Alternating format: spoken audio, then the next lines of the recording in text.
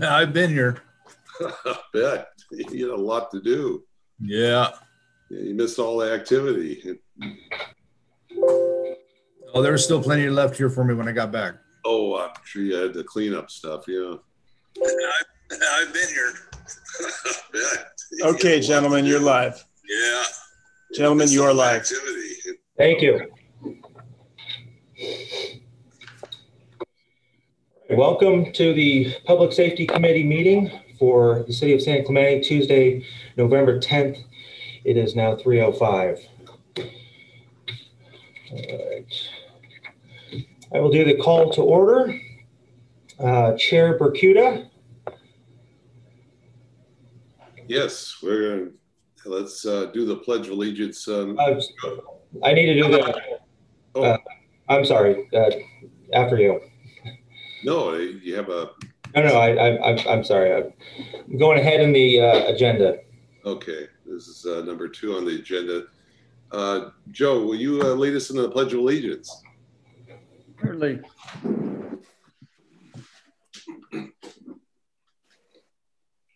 I pledge allegiance to the flag of the United States of America, and and to to the republic for which it stands, one one nation, nation, under God, indivisible, indivisible, with liberty and justice justice for all.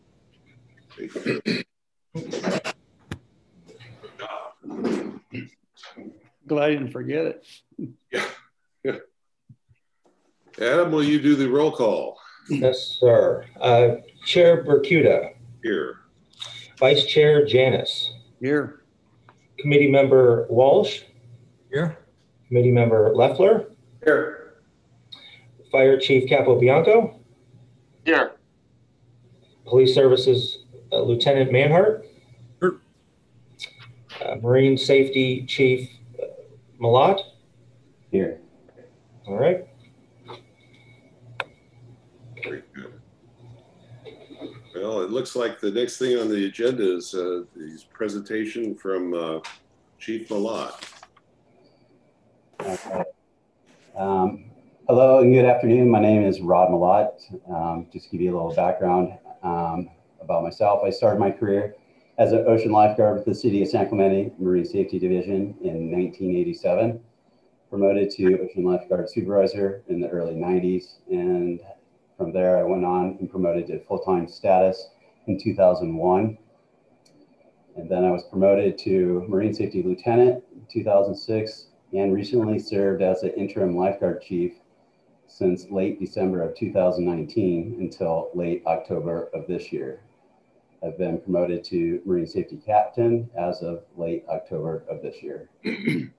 So I want to thank you for having me and appreciate your time, all the committee members. I've been asked to provide an overview of Marine Safety Division and what goes into operating a successful ocean lifeguard program. I have quite a few slides to get through, so I will try and be quick in the interest of everyone's time this afternoon.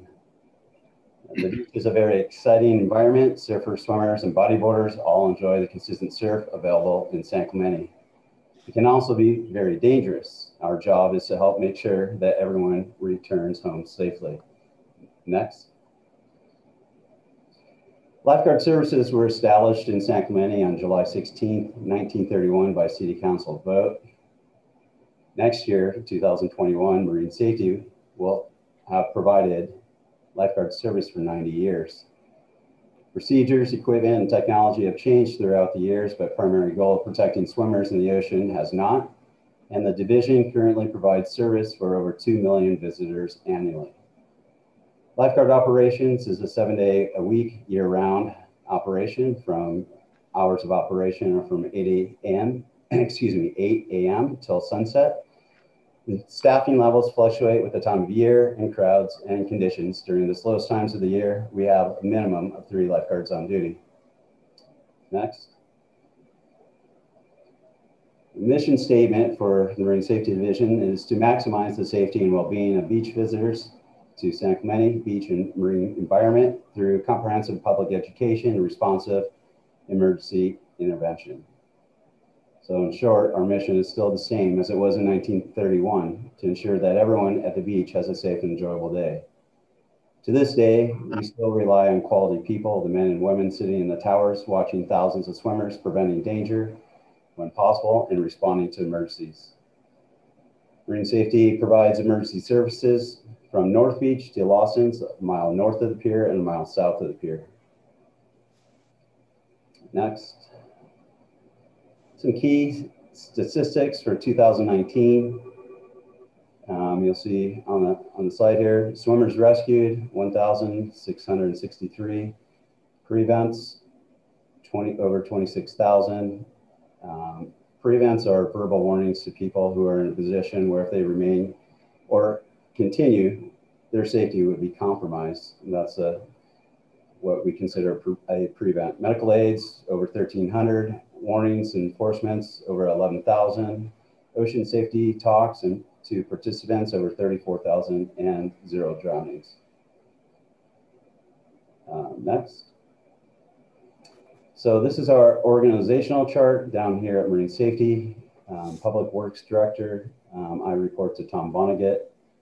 As I mentioned earlier, I've been promoted to Marine Safety Captain. Next in line down the chart here, you have Marine Safety Lieutenant. That position is vacant at the time. Working with HR with recruitment for in-house.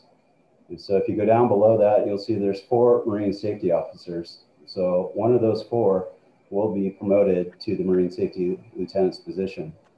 So Ian Burton's a Marine Safety Officer, Nick Juni, Blake Anderson, and Sean Staudenbauer. We have an office specialist, 2, Lindsay Polk, she's 3/4 time. She helps out with the administration of the division. And down below the Marine Safety Officers, we have Ocean Lifeguard Supervisors. We have 2 that are benefited part-time supervisors. One is Trevor Malash, and one position is vacant. Next week, we are running in-house recruitment for that. So hopefully we'll have someone in that position soon. And Ocean Lifeguard, non-benefited supervisors, we have part-time 3 of those positions, and all currently filled with those. And down below, we have approximately 42 lifeguards that are seasonal part-time. So off to the right-hand side, you see that we have a junior lifeguard coordinator and supervisor. So in the past, it's been one of the supervisors that have been the coordinator. It's been overseen by the Marine Safety Lieutenant. We have 7 instructors. They kind of go back and forth. All the JG instructors are also ocean lifeguards. So next. So we have 45 part-time lifeguards. The part-time lifeguards are the backbone of the division. They observe and respond to emergencies, public relations, first aids, and public education instructors. Okay, next. So staffing and equipment at Marine Safety. As I mentioned earlier, right now we have on the books 5 full-time employees. And we have 3 regular part-time employees. So those 3 regular part-time are 2 supervisors and 1 office specialist too, and 42 seasonal ocean lifeguards. As far as we have 5 4-wheel drive rescue vehicles. That is 2 Jeeps. You see that yellow Jeep in the picture there. And we have 3 ATVs. So we have 2 Jeeps and 3 ATVs and 1 personal watercraft. We have a scuba dive team that consists of our 5 full-time. We have automated external defibrillators in all the 5 rescue vehicles. We have observation cameras spread out throughout the beach that we use to monitor emergencies and allocate resources. And we also have a remote observation system, which is a drone that we put into operations as well. Next. Lifeguard headquarters with the iconic clock tower was built in 1969. Headquarters is centrally located on the beach and continues to aid in the success of lifeguards protecting the lives of those who visit the beaches here in San Clemente. Headquarters serves as a year-round landmark for public assistance, both with emergencies and general assistance information. Other functions of headquarters, we have a first aid room, a dispatch center, admin offices, a training center for over 1,000 students annually, the staging of 6 emergency vehicles, lifeguard and junior lifeguard equipment storage, locker rooms with hot showers, heavy beach maintenance equipment storage, and the Orange County Sheriff's Department stores their beach patrol vehicles as well. The admin offices inside of headquarters allows the full-time staff and those working in those positions to serve as active lifeguards and respond to emergencies as well. Having headquarters on the beach allows for close supervision of beach operations, provides immediate response to emergencies, serves as a medical facility and staging area for paramedics, and also provides a quick access to hot showers for hypothermia patients and stingray patients. Next.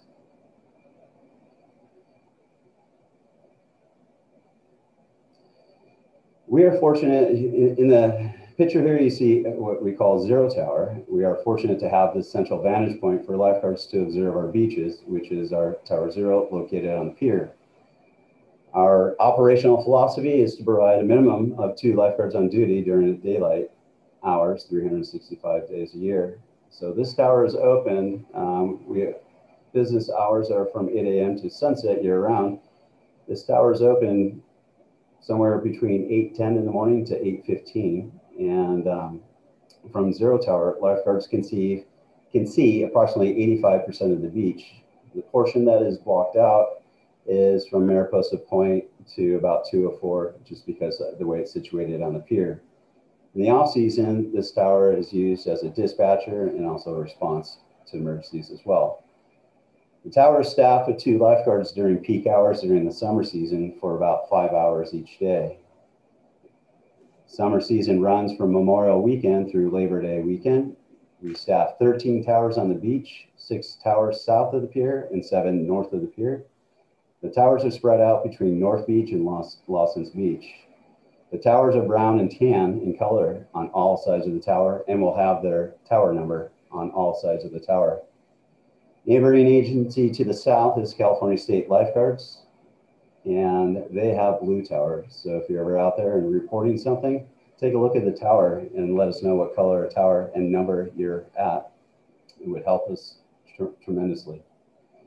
In the summer, we run 4 emergency vehicles out on the beach during peak hours. And HQ is staffed with a full-time dispatcher and a watch commander during the summer season.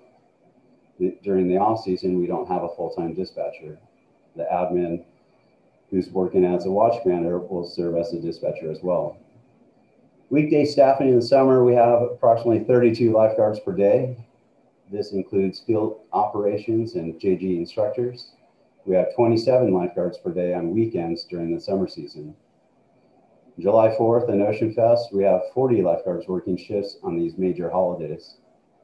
And you'll see at times a few of the lifeguard towers must be staffed by more than 1 lifeguard to be able to keep up with the ocean rescue activity that has increased yearly average to over 2,000 swimmer rescues per year. As far as communications, 11 of the 13 beach towers that we staff have phones. So that's how we communicate from headquarters to Pier Tower or Zero Tower. And the other 2 are on 800 megahertz radios. The phone systems located in HQ, Pier Tower, and all the beach towers, like I was saying, have hard lines and communicate via phone, besides the 2 towers that are on 800 megahertz. We have PA systems located on the pier, HQ, and all the emergency response vehicles. All emergency vehicles are on 800 megahertz. They have mobile phones and PA systems. Outside mutual aid channels, with other Orange County lifeguard agencies, we have the ability to communicate with those lifeguard agencies and with Orange County Harbor Patrol and OCFA. Inside the headquarters, we have 4 800 council base stations. We have 2 of those in headquarters, and we have 2 up in the Pier Tower, and we have 8 handheld radios.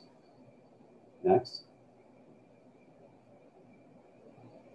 Certifications, we're certified through the United States Life Saving Association.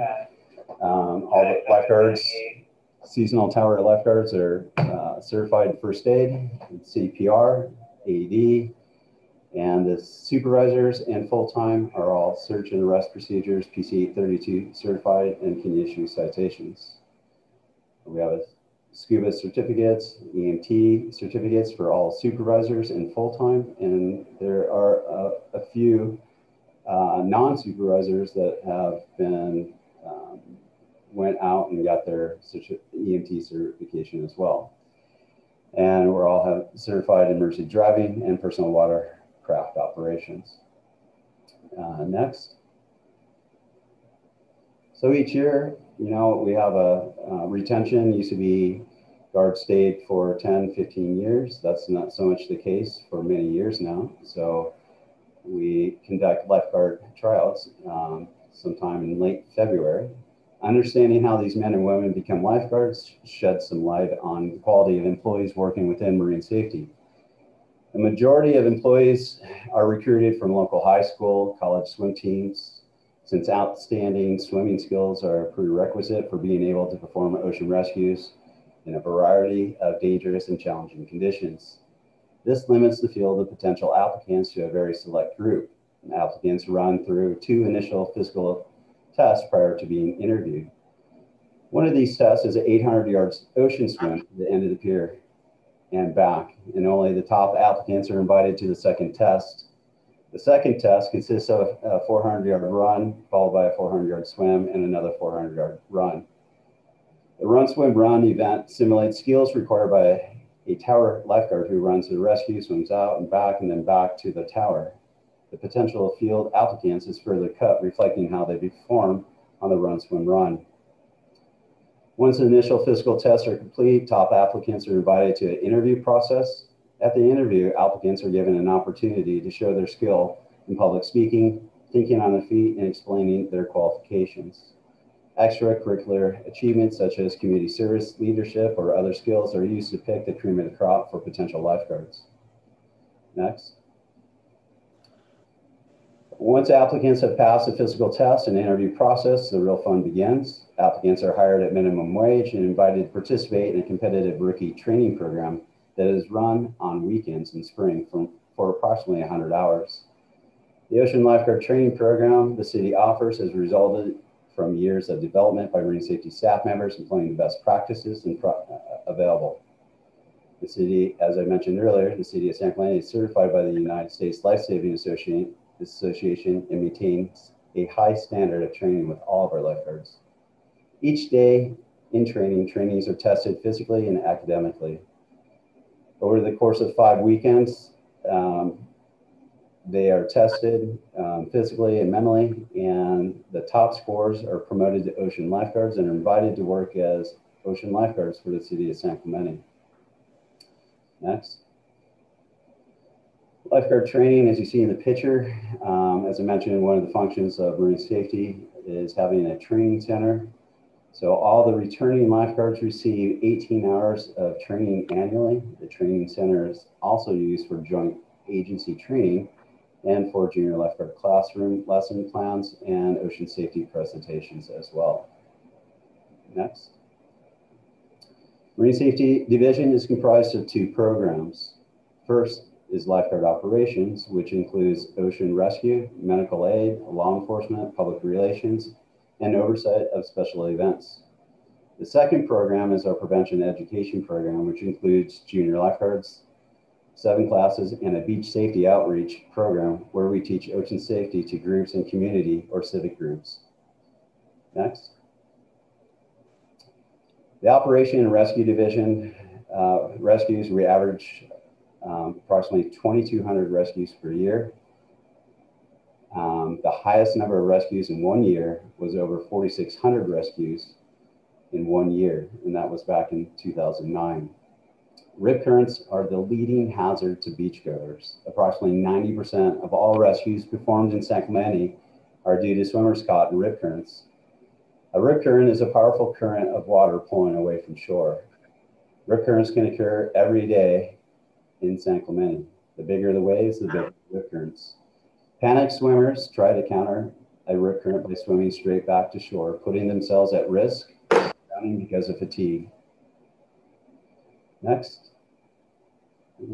Here you see one of the towers double staffed, the men and women sitting in the towers watching thousands of swimmers, preventing danger when possible, and responding to emergencies. Like it was mentioned, some of the high frequency busy towers will be double staffed during the summer season. Next. This is a photo of a rip current. You'll see in that slide there, you'll see 7 victims. And I guarantee you that lifeguards are en route and multiple lifeguards for this. Rip currents are a channel of churning choppy water, the area having notable difference in water color, the line of foam, seaweed, or debris moving steadily seaward, the break in incoming wave pattern, one, all, or none of these clues may be visible. Some rip current safety tips: relax. Rip currents don't pull you under. Don't swim against the current. Swim out of the current by swimming to the side of the current and then swim to shore. If you can't escape, float or tread water. If you need help, wave or yell for assistance. Next. Another component of our program is medical aids. We average about 1,200 medical aids annually. All tower guards are trained in first aid for public safety, approved curriculum through the OCMS. Supervisors and full-time lifeguards are certified EMTs, and OCFA is summoned when higher level of care is needed other than an EMT. Next. Another component is our law enforcement. We average over 10,000 contacts a year. Lifeguards make approximately 10,000 contacts annually. The goal of lifeguard enforcement efforts are to enhance the quality of life in San Clemente by encouraging the cooperation of the public. Lifeguards lean more towards the spirit of the law versus the letter of the law in seeking compliance. However, the full-time and supervisor staff have public officer powers which allow them to issue citations as appropriate. This power is provided by the Muni Code 1.12.010. OCSD has a beach patrol. You see in the beach patrol on the ATV there, assigned to the beach during the summer months to assist with enforcement efforts with marine safety staff. Marine safety staff's #1 goal with focusing on protecting those in the water. So it's a great asset to have them on the beach during the summer months. Next. Dive team. San Clemente's dive team is comprised of the division's 5 full-time lifeguards. The purpose of the San Clemente Marine Safety Dive Team is to search and recovery. The San Clemente Dive Team is one of a number of ocean lifeguard teams in Orange County. All coastal dive teams cross-train with coastal lifeguard agencies who respond to mutual aid bases to assist each other. Next. Another component is our personal watercraft. Having a watercraft is crucial to our lifeguard operations. A PWC is a cost-effective. We can launch and retrieve from the beach. The ability to maneuver in close to shore with no exposed propeller means reduced injuries. We have a sled attached to the back of the PWC to transport rescue victims and medical aid patients. We use the PWC for special events, big surf, offshore emergencies, missing swimmer incidents, shark tagging project, and enforcements. Next. Okay, the other program that we have is the Prevention Ed program. As you see in the slide, an ounce of prevention is worth a pound of cure. As lifeguards, our primary goal is to prevent drownings. Our favorite way of educating beachgoers is through our junior lifeguard program. Next. The Junior Lifeguard Program is the most popular city program offered in the city.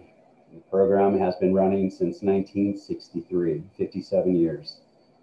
The junior lifeguards receive education and experience in ocean safety, first aid, rescue techniques, body surfing, bodyboarding, surfing, physical fitness, marine safety operations, and are instructed by marine safety ocean lifeguards.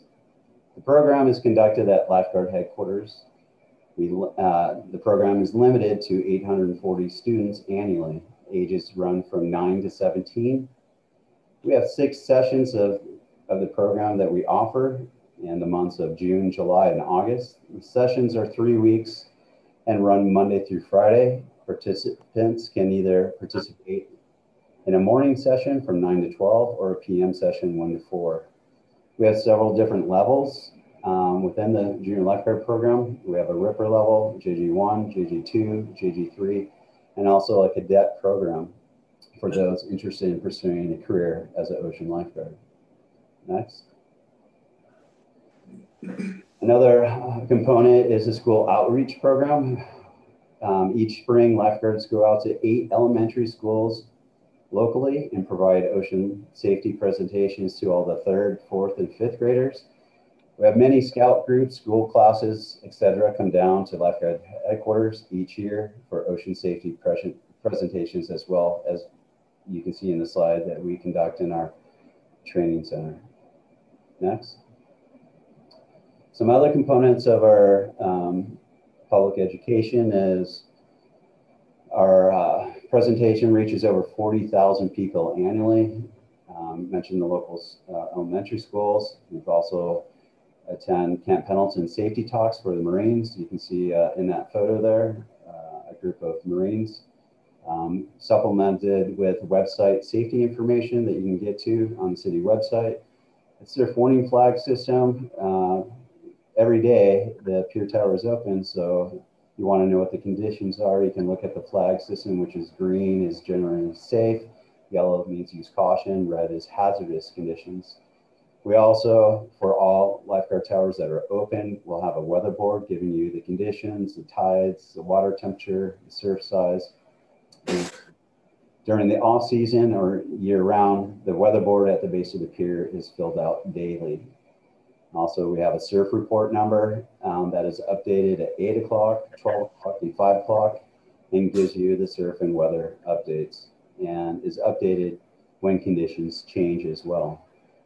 The public has access to the public beach cam. If you go to the city website, it'll give you a 180-degree view from the top of the clock tower, which is a big hit for the public. And also, we have beach and ocean safety PSAs that we put out periodically.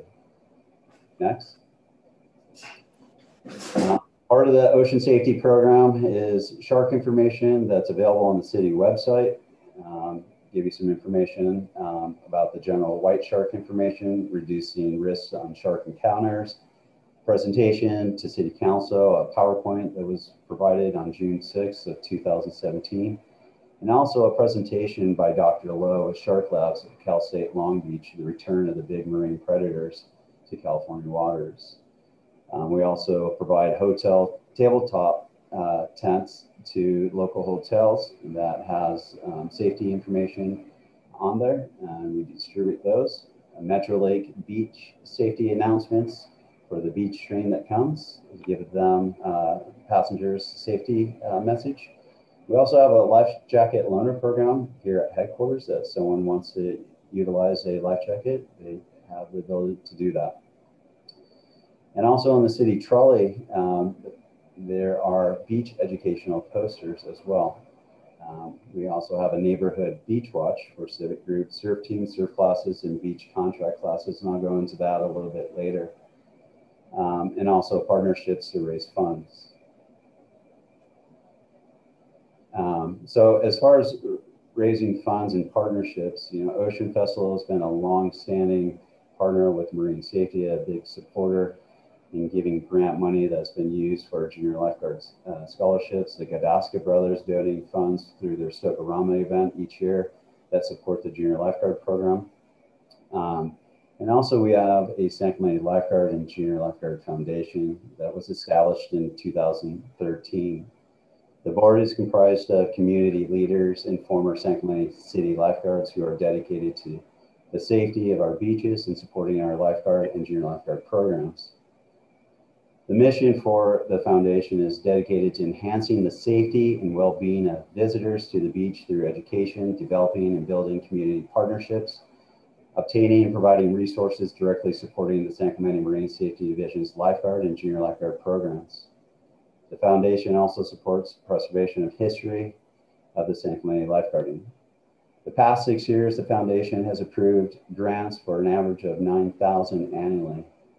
Some examples of the approved grants are scholarships with our junior lifeguards, assortment equipment for junior lifeguards, competition fees for junior lifeguards to go to, a Catalina field trip for the cadets, and a promotional video to promote junior lifeguards. Lifeguard equipment, they donated the DJI inspired drone. They purchased binoculars for rookies, a floor imager, beach cam monitors that are used in dispatch. They've also provided educational resources as well. Next. So back to, told you I would mention Neighborhood Beach Watch. This is a community partnership. Lifeguards can't do it alone. Everyone helped to save lives. It's to create safer beaches. Lifeguards provide free training for the public on how to recognize ocean dangers, swimmers in distress, and how to go about that and observe, report, and respond. They get training on how to identify ocean hazards, how to observe and recognize someone in danger, how to call for help, and how to safely respond if already doing so. Okay, next. Okay, so July 4th is kind of like a Super Bowl for lifeguards. Lifeguards have averaged about 130 rescues each year on July 4th over the last 5 years. Most of the towers on the beach are double staffed to assist with the volume of calls and limited access for backup emergencies with units to the towers. Next. Ocean Festival is a fantastic community event hosted by volunteers and brings up to 60,000 visitors over the weekend that attend the event. The event takes place on the third weekend of July annually. And I believe in 2020 that they'll be celebrating 45 years. And the event has many things going on: water competitions, dory races, swim races, paddle events, and surf contests, Woody stage on the pier, concert on the beach, whole assortment of events going on both sides of the pier in Park Del Mar. Just for this event, we dedicate over 10 lifeguards to the water competitions on top of a normal busy weekend lifeguard operations. Next. Another community favorite event is the beach concert series put on by the Recreation Division. The concerts are spread out throughout the summer and bring a few thousand to the beach to these events in the evening until sunset, enjoying the music and the beautiful beach and summer sunsets. Next.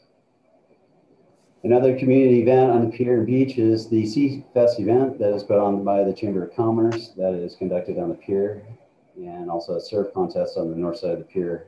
This is held in October. As you can see, summer season has a lot of moving parts, and having well-trained lifeguard staff and support of the community, city staff, city administration, council, and outside agencies such as OCSD and OCFA allow marine safety to continue running a successful lifeguard operation and protecting over 2 million beach visitors each year. Next. So I will say, as much as lifeguarding has changed over the years, the core of a successful ocean lifeguard department will always be built on lifeguard in the beach tower and the guard's ability to distinguish a struggling swimmer amongst the thousands and to react instantly with speed in saving the person's life. This concludes my presentation. On the slide provides some numbers: our business number 3618209, the surf and weather report number, and if people are interested in a junior lifeguard or public education, they can reach us at the number listed on the slide. This concludes my presentation. Again, I appreciate the opportunity to be here. If you have questions, I'll be here throughout the meeting and will be available for you at any point. I encourage the committee members to contact me to come down to the beach to see how we do business once we're out of the COVID-19 pandemic and schedule a ride along if you're interested. Thanks again for your time. Wonderful. Absolutely wonderful. Good job. It's a very comprehensive overview. I appreciate your time on that, and congratulations on your promotion too. Thank you, Nick. Absolutely. Yeah, good time to ask a question. Or... I think go ahead. What is your annual budget? Gosh, I don't have that number right on top of my tongue right now. I'm sorry for that. Okay. I can pull that up while we're doing the meeting and tell you. Apologize for that.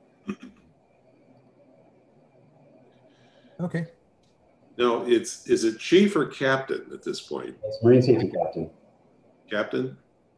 Very good. Now, the city council suggested that you join us in our as a non-voting member. Have you been sworn in yet? No, I haven't. We're going to take care of that. But welcome. We really appreciate it because you are a major player in the public safety in our community, and a lot of people don't know it. But I was certainly impressed when I met you on the phone and worked with you a little bit there. So congratulations and welcome aboard. Thank you. Hey, Captain Malott, can I ask you a couple of quick questions? Sure. Yeah, the first is when you're off season and you don't have dispatchers working, how would you from a tower contact or how would you request police response? I'm sorry, could you ask that again? I'm sorry. Yeah, on the off season when you said you didn't have assigned dispatchers, if you're in a tower or you're out on patrol and you need police response, how would you request that? Oh, okay. So, like I was saying earlier, in the off season, at minimum, we have 3 lifeguards on duty. So I serve as a watch commander. So I'm inside headquarters. We always have someone up in the pier tower, and then either someone's doing, out on patrol, and if someone, from the public had a call, I would receive that call. If I was out of the office and responding to emergency, I would forward the phones up to our pier tower. So there's always someone available from 8 a.m. till sunset year round. Well, I guess specifically, so you can go on 800 megahertz and you can talk directly to OCSD dispatch? No. To talk to OCSD, we would be using the phone and call 911. If it was, if it was emergency, if it was just a normal deputy request that wasn't life-threatening, then it would be, their dispatch line.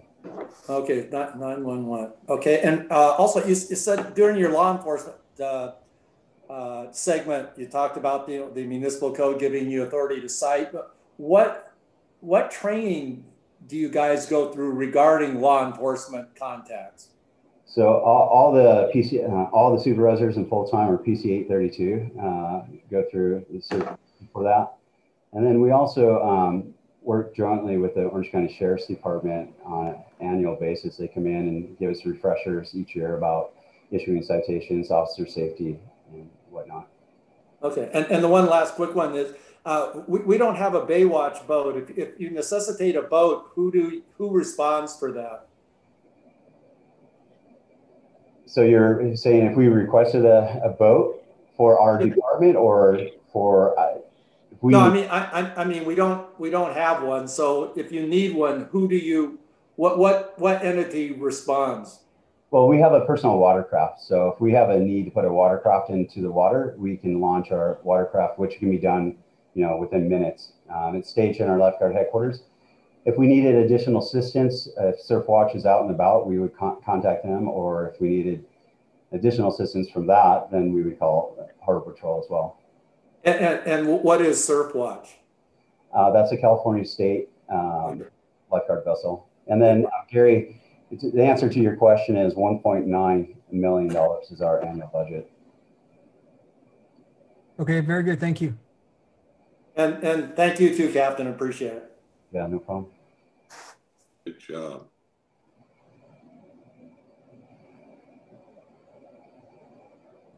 Vice Chair Janice, are you with us?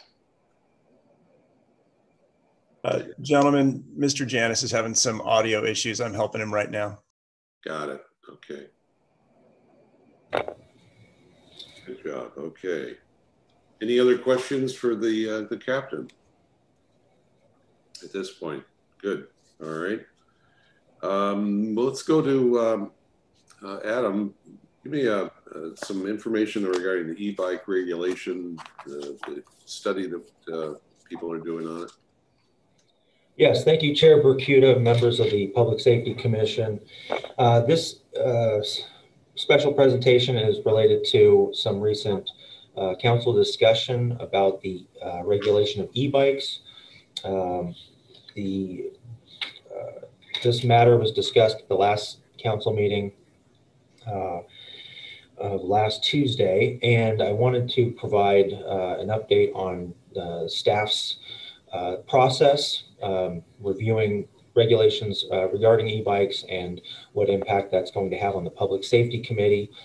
Additionally, I've received a number of public comments about this, so I will do the presentation, which is quite short, and then I'll read the public comments, and if there's any questions, maybe we can discuss everything at the end. So at the last council meeting, the city's recreation manager, Samantha Wiley, presented an update on where staff is with the regulation of e-bikes. And essentially, it was building off of the Beaches, Parks, and Recreation Commission's work plan, where they have recently been approved specifically to have a work plan project, analyze the use of e-bikes and potential enforcement and any regulations that may need to be adopted by the city. The council would like that plan to be provided to the Public Safety Committee for input. So at this time, staff's direction on this is to work with the Beaches, Parks, and Recreation Commission on drafting any ordinance update or new ordinances related to e-bikes, rather, and then that draft will be presented at some point in time to the Public Safety Committee for input as it relates to the provision of public safety services in the city. Looking at the project in the Beaches, Parks, and Recreation Commission's work plan, they've got a project timeline of January to April of 2021. I know that they're not meeting again until next month, so I don't know at this point exactly when this will come back to the committee, but it will at some point in the development of any regulations. So with that, that concludes my presentation. I can read the public comments unless there's some questions you have for me at this point. Is it public comments on the e-bike thing? It is, yes. I think go ahead. All right. Okay, the first is from Janet and Jim Hill. We truly value and appreciate the beach trail in San Clemente as it provides both residents and visitors of all ages a wonderful place to safely exercise and enjoy the outdoors and lovely views. As residents of San Clemente, we often walk the trail, but we have concerns about the use of bikes and e-bikes on the trail. The trail is narrow, just a few feet wide in places. Bike riders cannot always anticipate the unpredictable movements of children, pets, and others.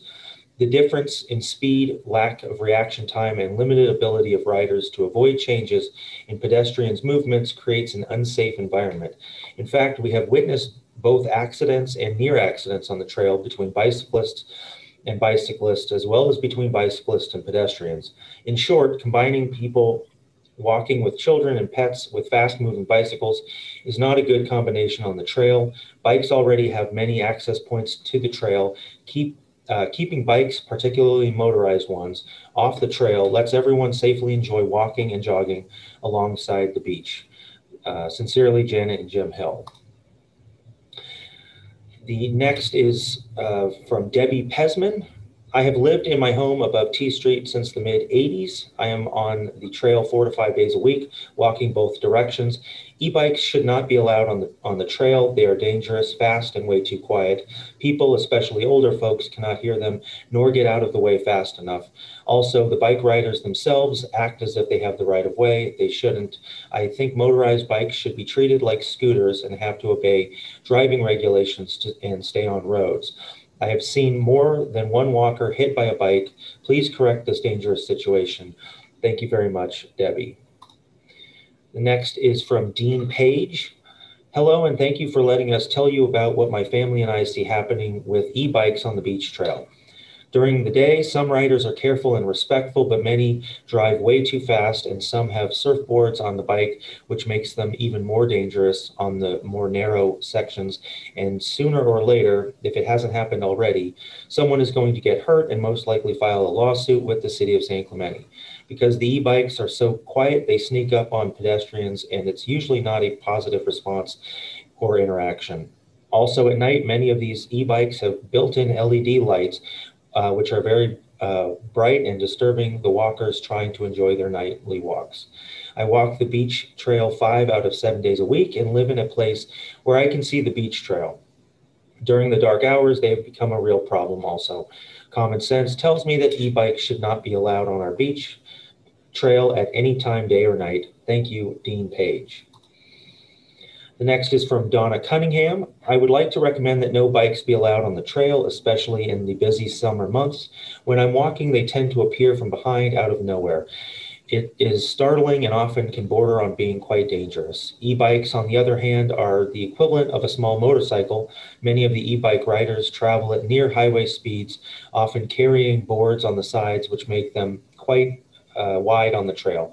When they speed by a walker, it's frightening and quite dangerous. I have had to ask riders to slow down on many occasions. The trail should be for walking. Donna Cunningham. The next is from John Lucy. I believe that the motorized means of transportation are not currently allowed on the trails. E-bikes are designed to travel at speeds from 10 to 30 miles per hour. Speeds of bicycles are limited to 10 miles per hour on the trail. A significant amount of e-bike riders are easily exceeding 10 miles per hour. They are also weaving around the walkers without any respectful warnings. E-bikes should be banned from the trails just as motorbikes and motorcycles are not allowed. The next is from Monica Burek. I have heard that you are looking at the safety of e-bikes on trails. I just wanted to mention that I don't think the problem we have is limited to trails.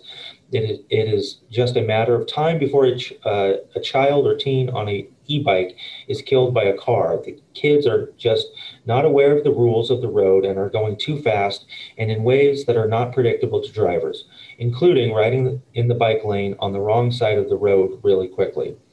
If the city did an education campaign followed by a period of enforcement against teens with tickets for failing to follow these rules, even just using warning tickets for the first violation, I think the problem would really improve. For community education of kids or teens, how about reaching out to all area schools, especially middle schools, to do presentations about rules of the road, trail speed limits, etc., and how these rules do apply to bikers and e-bikers. I think it would go a long way. Thank you for your hard work, Monica Burek. The next is Kirk Steele. We live above the beach trail and almost daily see reckless riding by young riders.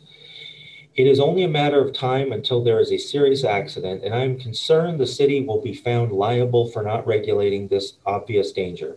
There should be no e-bikes allowed on the trail. I also suggest there be a minimum age for riding on city streets. In the last 2 weeks, I have had several close calls with kids on cell phones or oblivious to traffic. Please regulate these bikes before we have a tragic accident. Kirk and Bonnie Steele. The next is from Kathy Morris. To whom it may concern, e-bikes in San Clemente have gotten quite dangerous. There are no restriction on who rides them and at what speed or where. Please consider banning e-bikes on the San Clemente Trail from the State Park to North Beach. Most of the riders have no regard for others on the trail. They ride at high speed. Their bikes are silent and cannot be heard when coming up behind a person walking on the trail. E-bikes should be kept to the speed limit.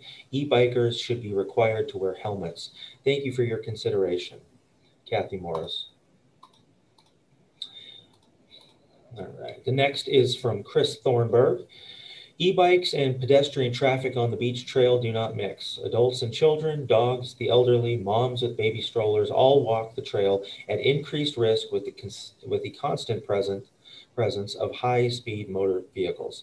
While I can only estimate the speed of these vehicles, I can guess seen children and adults riding them at 25 to 30 miles per hour on the trail. In the past, I have notified lifeguards, some on ATVs. They are empathetic, but express frustration trying to monitor, catch up with, or cite speeding cyclists. As the popularity of the trail increases and as COVID-19 increases trail traffic, e-bikes and pedestrians are bound to collide, resulting in grievous injury. Lawsuits against the city may follow. Please keep motorized vehicles on the street. They do not belong on the beach trail. Thank you, Chris Thornburg. The next is from Jason Tran. It's my understanding that you are taking comments on a hearing about e-bikes on the beach trail. I am an avid runner and spend a couple days a week on the trail, and I don't see any issue with e-bikes specifically. Whether it be e-bike or conventional, some of the cyclists are not respectful to the trail users who are on foot. When I say respectful, I mean that they do not follow any of the posted rules regarding cycling, speed recommendations, and or walking bikes on bridges. Unfortunately, I feel the only way this can be mitigated is to restrict usage for all bikes or enhance enforcement on the trails. At the end of the day, enforcement is really the only answer. Even if all or some of the bike types are restricted from using the trail without someone there to enforce these rules, they will be broken. Honestly, I get more frustrated with groups of people walking shoulder to shoulder across the trail without any consideration for those who are passing by. I hope the city can come up with a fair compromise for everyone who uses the trail, even those on wheels. Best regards, Jason Tran. The next comment comes from Karen Cerulli. As a concerned citizen, I am writing to express my support for discontinuing the use of e-bikes on the San Clemente Beach Trail. The trail is one of San Clemente's most attractive amenities, and the use of e-bikes on the trail has a significant negative impact on the safety and enjoyment of this amenity. Thanks for your consideration, Karen Cerulli. The next comment is from Catherine Foster. Hi, I am an e-bike rider and also a beach trail walker. I see no reason why e-bikes are allowed on the trail. We have a bike lane through town. That's where our bikes should be ridden. A lot of riders are not respectful of the pedestrians and are going way too fast. I've seen a lot of near misses. I know a lot of our surfer population ride the bikes to their surf spots from their homes, and that's great, but should then get off and walk them to their destination. Don't get me wrong, I love my bike, but will continue to ride safely and respectfully. Kate Foster. All right, the next comment is from Paul Worrell. We walk the trail a lot. Regular bikes are sometimes a hazard too, but nowhere near how dangerous e-bikes will be. If this is approved, get ready for a lot of EMS calls. These riders tend to speed, never announce that they are coming up from behind you, and are often simply not courteous sharers of the path. Hint, I have already encountered a number of them on the beach trail. The next comment comes from Jessica Johnson. I'm writing in response to e-bikes overall, not just the bike trail. I think the committee needs to take a more holistic view versus just the beach trail. I see many kids with no helmets, not obeying traffic laws, which could cause a major accident or safety for other riders.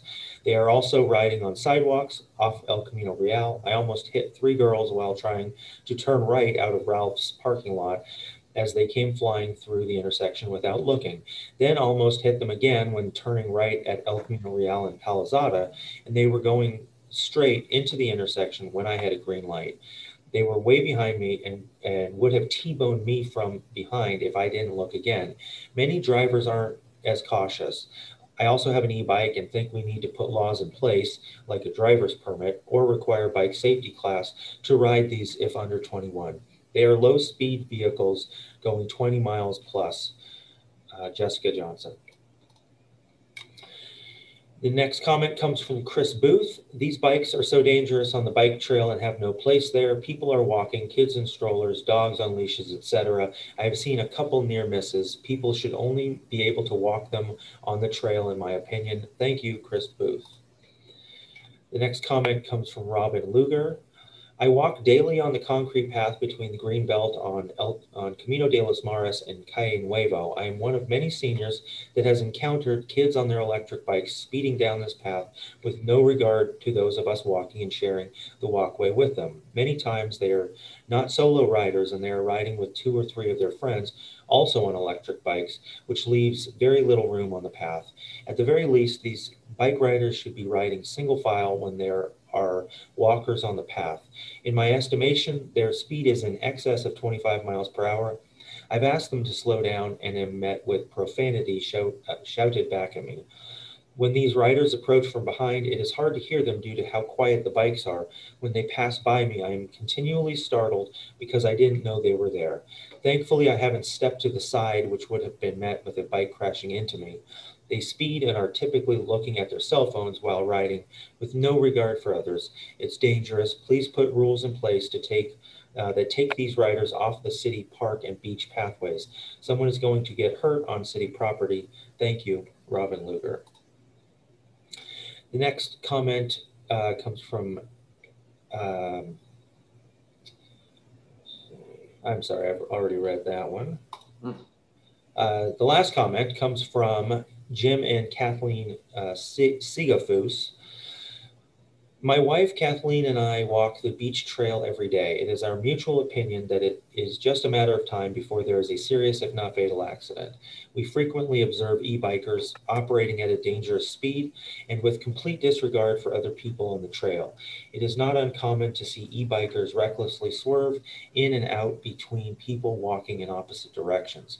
Their actions are often predicated on the assumption that others will do exactly as they expect, but it is difficult to predict where people might go, particularly those of us with dogs. This is particularly true when they are overtaking, as they make little noise. On several occasions, the first realization we had that e-bikers were overtaking was when they sped past, missing us seemingly by inches. We find e-bikers with side-mounted surfboards to be particularly problematic.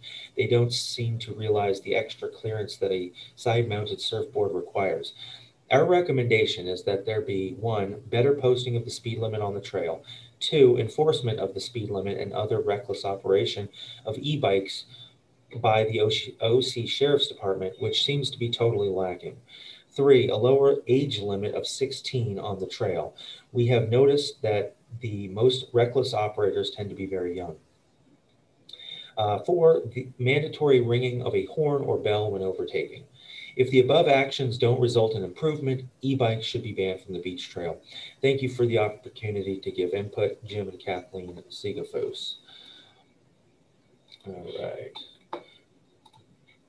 And there was one other comment that was submitted via email, but it was submitted before the agenda was published, and I believe it was just intended to be distributed to the committee members. Every public comment that I just read, including some additional comments submitted, will be provided to all the council or to all the committee members at the end of this meeting. And if Adam, could you make sure that these emails are all forwarded to the Beaches and Parks Committee?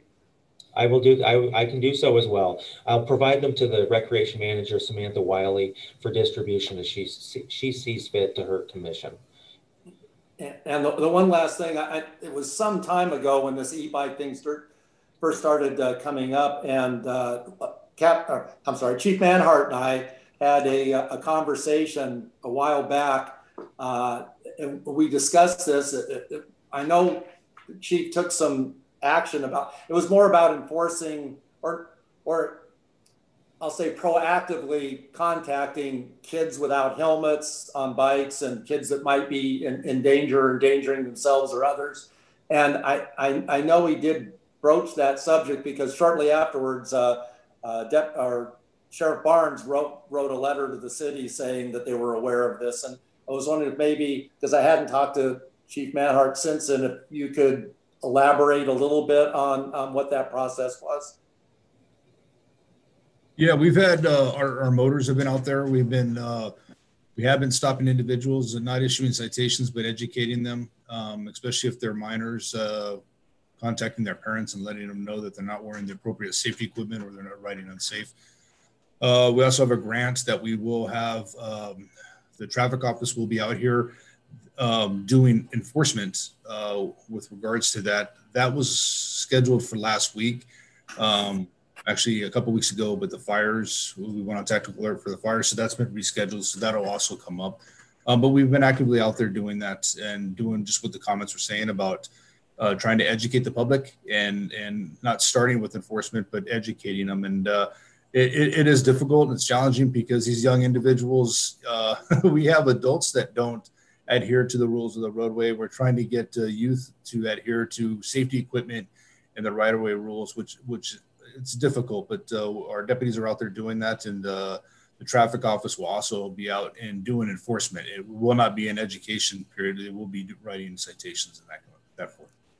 Well, for any citizens that are concerned and are listening to this meeting, it's want them to know that the Sheriff's Department, starting with Chief Manhart, they gave an outstanding quick response to their concerns, and you should certainly be applauded for that. Oh, you want me to applaud? Appreciate it. Thank you.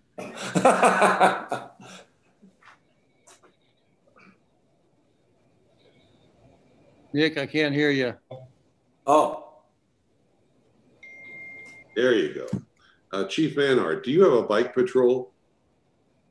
We do have bike patrol, but it's an ancillary duty, so it's all on overtime. The deputies that are trained for bike patrol, because there's a class that you have to go to, I offer that to them to work on the opposite side of the week when they want to do that. So yes, but I do not have, it's not a full-time assignment, but I do have the ability to have the deputies go out there on overtime. Okay, my question is more of logistics as far as do you provide them just a regular bicycle, or do you have an e-bike to keep? The city last year we have 2 patrol e-bikes. Oh, good. Because that's, there's no way to pedal fast enough to keep up with these. Good point. Yeah, no, they're nice bikes. Good. Took care of that one. Thank you. Howard, I have a question. Gary here. You said you're going to have an enforcement team come out, and are they going to be enforcing all the California laws? Because I know that I believe that on type 3 bikes and higher, you're required to be, at least on type 3 electric bikes, you're required to be 16 years of age. Is that going to be one of the ones enforced? So the traffic office is coming out doing specific enforcement. So with that, Rick did a good job passing out that bike safety, the cheat sheet. There's some challenges. So you have the level 3 bikes that you have to be 16 years older. Well, here's my question with that is, how do you identify that? So it doesn't give you the ability just to pull over anybody to say, let me see a bike. So like for motorcycles are easily identified that have over 250 cc's, that could be on the freeway, that could be on major roadways, that we can identify that. These bikes that have the 3 different levels, it's not easily identifiable. So as far as just pulling people over just to verify that, I'm telling you, that's not going to happen. We are not going to stop people and decide, I just want to see what kind of bicycle you have. That would not be the primary reason for pulling them over. However, if they are pulled over for not wearing safety equipment or riding unsafe or violating the vehicle code, if it's determined at that point after inspecting the bike that it is a level 3 and they're under the age of 16, well, that will be enforced as well. But that would absolutely not be the primary reason for stopping any individual. Yeah, so I have a question. We have 2 different things going on here. We have the, like Jessica said, about the holistic approach to everything, and that's also true. But we have a real problem on the trail right now, and I think we all know it. We've known it for quite a while. E-bikes are a great product. They're here to stay. There's so much fun for kids and also adults, and I get that 100%. But that trail is a problem right now. If we are a public safety committee, and it's not up to us to decide if it's going to be enforced by slow. We're going to put speed limit signs, and which it can be impossible for anyone to enforce. we're going to have to come up as a public safety committee and decide collectively, hey, are these safe on our trail? And I think all of us need to come up with a yes or no, and let the council decide on this, because from what I'm seeing, and I'm not sure if the city will be liable if something happens or not. We're going to have to ask the city attorney that. But I think the quicker we come out with a decision and say, hey, maybe we shouldn't have these things on a trail, that's what these people are looking for. Yeah, I agree 100% with Joe. I listened to the council meeting, and I know they're trying to find a quick solution. However, sending it to one committee in 2 months to come back to another committee in 3 months, I'm not sure was what really the council was hoping for. It seemed to me, as far as e-bikes in the entire city, that's a long-term thing. That's going to take some time to figure out. But as you can see by those comments, there is a real emergency on the trail. And if this council wants to address that sooner than later, maybe, Adam, you could take that back to the council. You could kind of summarize our comments on this and find out if they're really willing to wait months before looking at this, or if they want maybe a quicker resolution as it applies to the trail. Well, I think there might be two things going on right now. The one that the council deliberated on, or I shouldn't say deliberated on, but provided direction to staff on last time, was related to the city's review of our policies about e-bikes. That work is its own project that it's going to be done by the city's committees and commissions. The city council will ultimately approve or alter the proposed draft policy or ordinance, whatever's created. And then there's the other issues of, the actual what's happening right now on the beach trails. Lieutenant Manhart is here and can respond to what our opportunities are right now to regulate these vehicles. However, as far as changing policy, staff has already gotten our direction, and it's our intent not to duplicate efforts by having multiple bodies simultaneously review the policy about one particular type of vehicle at the same time. Things do take a little bit of time to develop, but I can tell you, I will be in communication with Samantha Wiley, Recreation Manager, to ensure that this is moving along as fast as it possibly can. I will relay all of the committee's concerns at this point, and if there is a need to go back to the council earlier for some independent direction outside of the longer term policy amendments, staff will consider that and do so if necessary. At this time, I can't weigh in on it, but I understand where the committee's concerns are, and I'm more than happy to relay those to the people that are working on this project. Yeah, what do you think of it? Go ahead, Joe. What do you think of this? The public safety, we're a committee that's supposed to bring up things like this, and they're supposed to get to the council. So what if we were to draft a letter and send it to council, and maybe them to agendize this?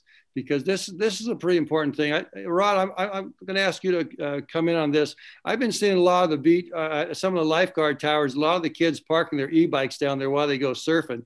And the more and more e-bikes we're going to be getting here, we're going to be packed down there. And it's just not a safe thing. And I think we all agree with that. And whether the council is going to want to, not have bikes and e-bikes on the beach, well, that's going to be their decision. But it's our responsibility to let them know about things, especially when we have so many people coming here and telling us about this. So what's your thoughts down there, Rob, about all the ones on the trail? Joe, thanks for the question. Yeah, it's definitely increased the popularity of the e-bikes, and you're always going to have a small percentage that's not going to abide by the rules and whatnot.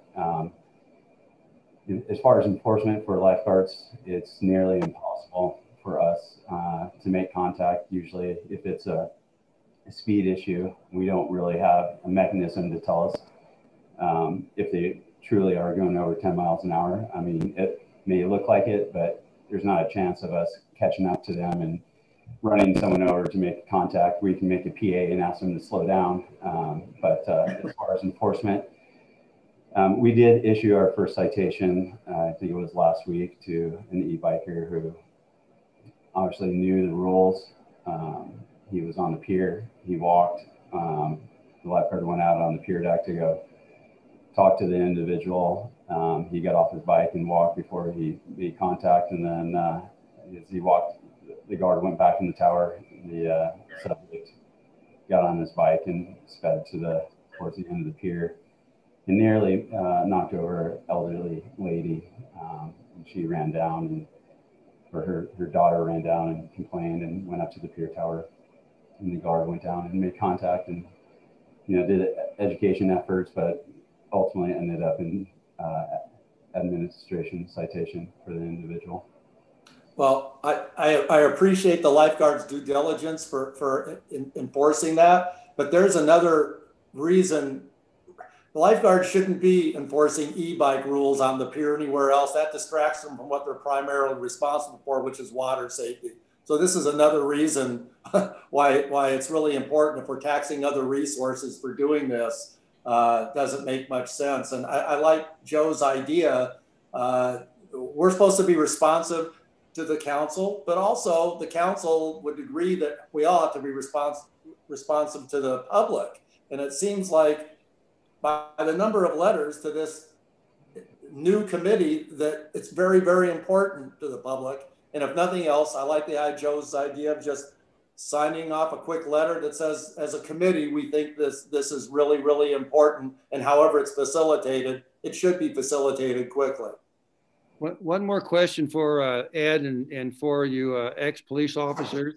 Don't you agree that it probably would be easier just to enforce no e-bikes on the trail, or no bikes on a trail, as far as trying to come up with speed limits and where to walk and everything else?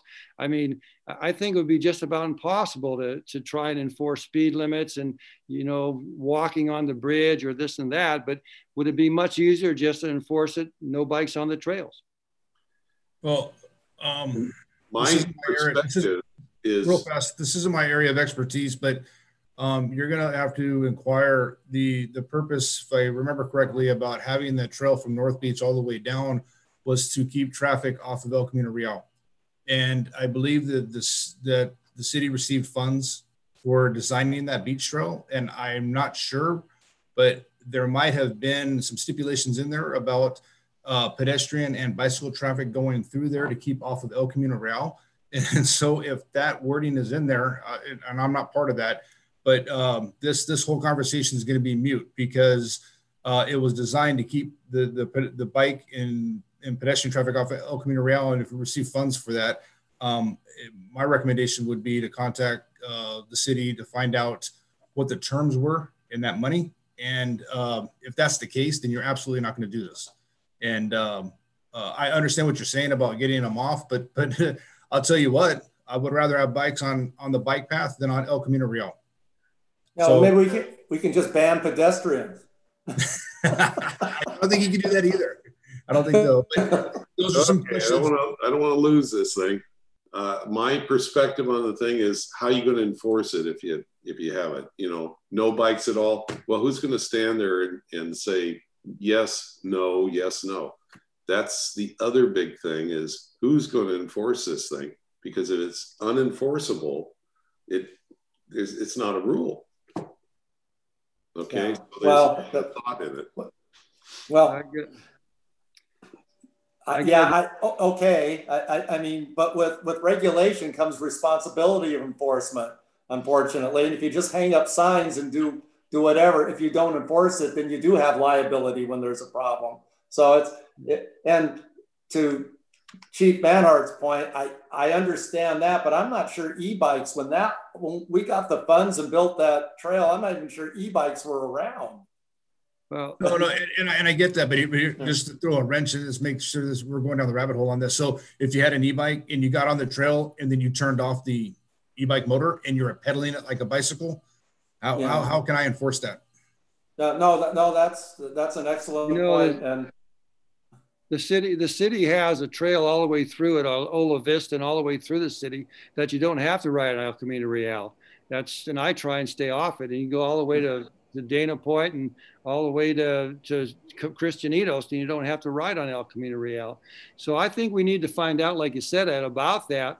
But I think we'd be remiss if we didn't write a letter to council explaining this problem. And I don't see a big problem with having no e-bikes on that trail. You know, I monitored that city council meeting that they decided to take our two committees and give it this item to it.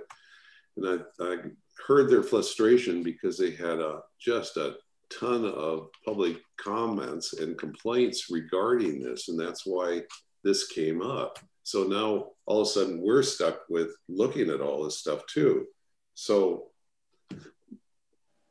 Well, to simplify, I still like Joe's idea, the short comment from this committee that says we feel that with the public's comments taken into account, that this should be something that should be looked at fast-tracked or whatever between whatever committee. I think it's a public safety thing, but if they think it's a beaches thing, then that's fine. But it needs to be looked at sooner than later. I'll draft a letter and I'll send it to everyone and to Adam, and then we could go from there. Yeah, without making any specific recommendations, just the fact that it needs to be fast-tracked, no matter how they decide to do it. We need a motion for that, Adam, that I draft a letter. Gary's got something. Gary. I wanted to squeeze in there. I think I'm not sure if you can make a motion to send a letter at this meeting. I think you may need to make a motion to agendize this for the next meeting. But if you want to make a motion, and I'll confirm with the city clerk. If it can't happen, if you can't at the same meeting propose and approve writing a letter, I'll agendize it for the next meeting so that it's something that can be voted on. And in the meantime, you can draft the letter.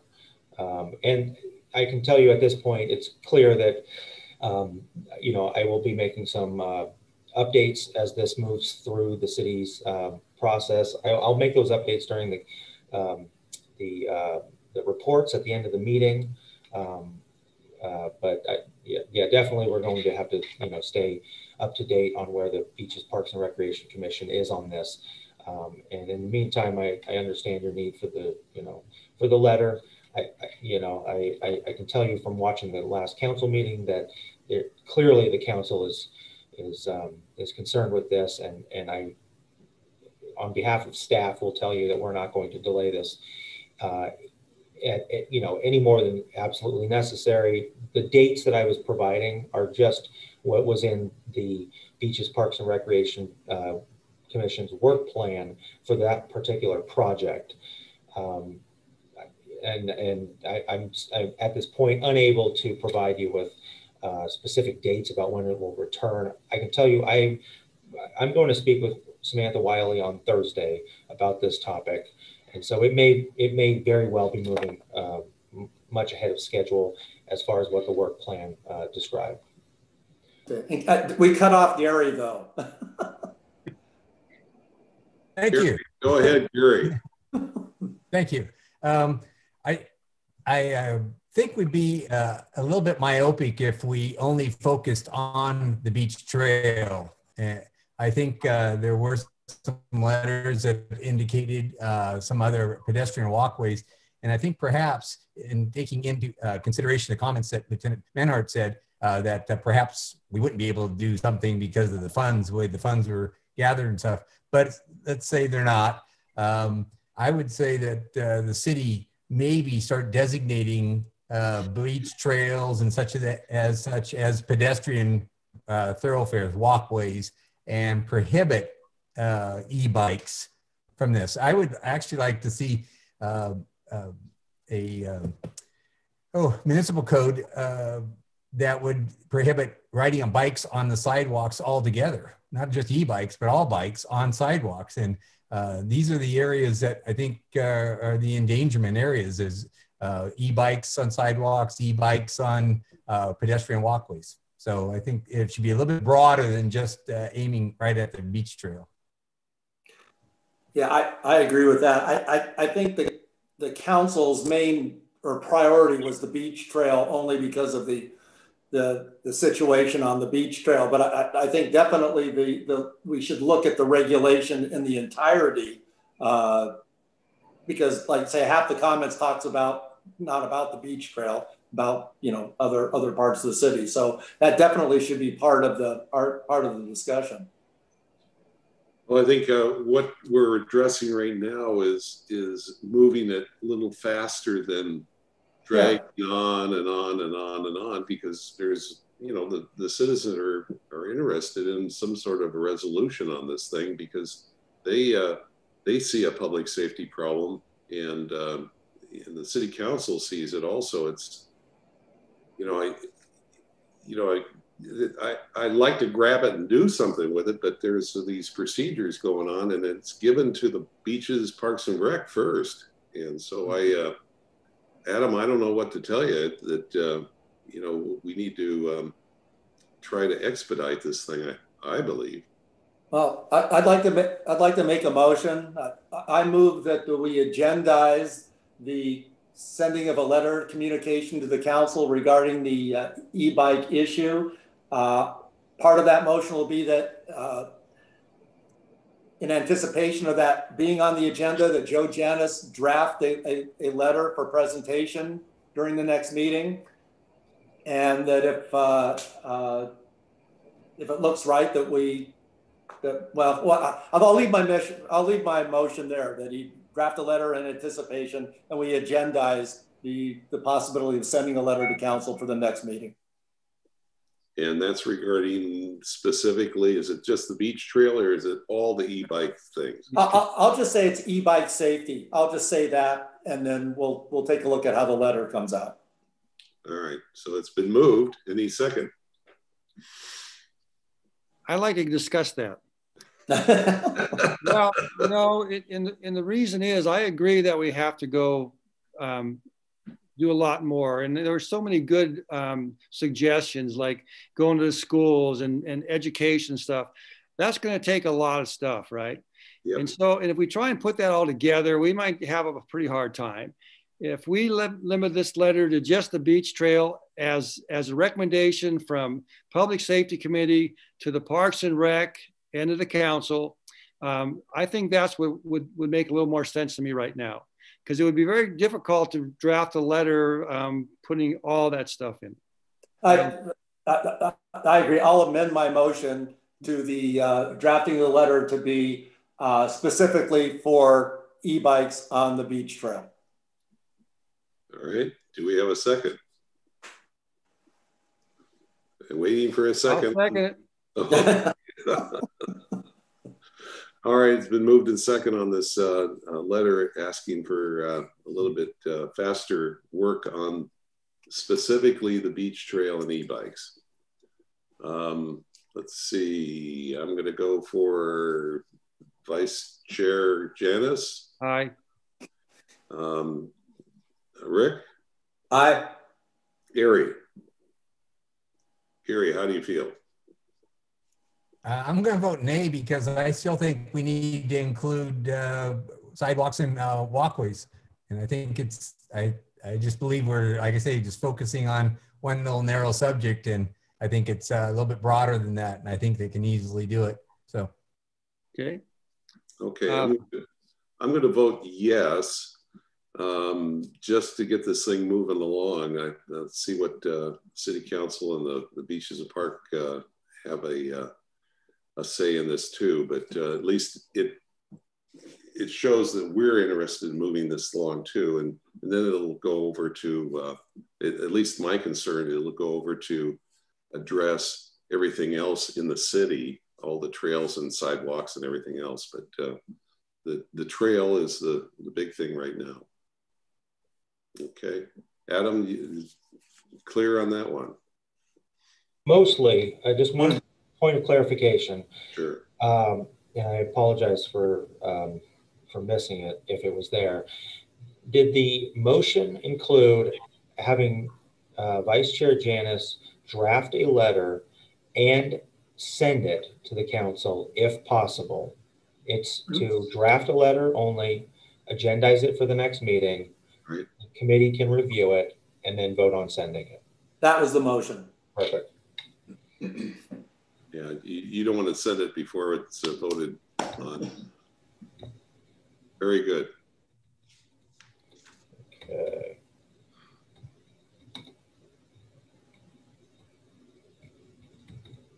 Let's see, we're up to date here. Okay. Mr. Atanian, the next thing is a minutes approval for October 7th. Everybody get a chance to look over the minutes from that meeting? Yes, so the draft minutes were provided. If there are no recommended alterations to these minutes, then I will need a motion by the committee to adopt them, to approve them. I'd make a motion for approval. Make a motion, we adopt the minutes from the last meeting. I'll second. All right. Let's see, Vice Chair Janus. Aye. Okay, Rick. Aye. Gary. Gary, are you good with your motion? Aye. Good, and it's aye for me. Aye. Thank you. All right, the next thing is oral and written communications, I guess. Adam, do you have anything on that? I do not have any comments submitted for the oral communications portion of this meeting. Okay, good. The next item is reviews and recommendations, contract police services performance measures. I have, do you want to preface this, Adam? This one here on the. Yes, thank you, Chair Bercuda. So this item is essentially a continuation of the last meeting's reviews and recommendations section. We had scheduled to have Captain Malat do a presentation last time, and so we provided the marine safety performance measures from the last 2 years for that meeting. We also anticipated that Lieutenant Manhart would be with us, but due to issues beyond their control, they were not able to participate in the last meeting. So their portions of this performance measure, I'll call it a review and introduction, was moved into this meeting. And so the fiscal year 18 and 19 performance measures for police services and marine safety services are provided. And in addition to that, Lieutenant Manhart has provided the 2019 annual report that is submitted to the city by the San Clemente Police Services. And so all of those things were provided for the committee's review and discussion.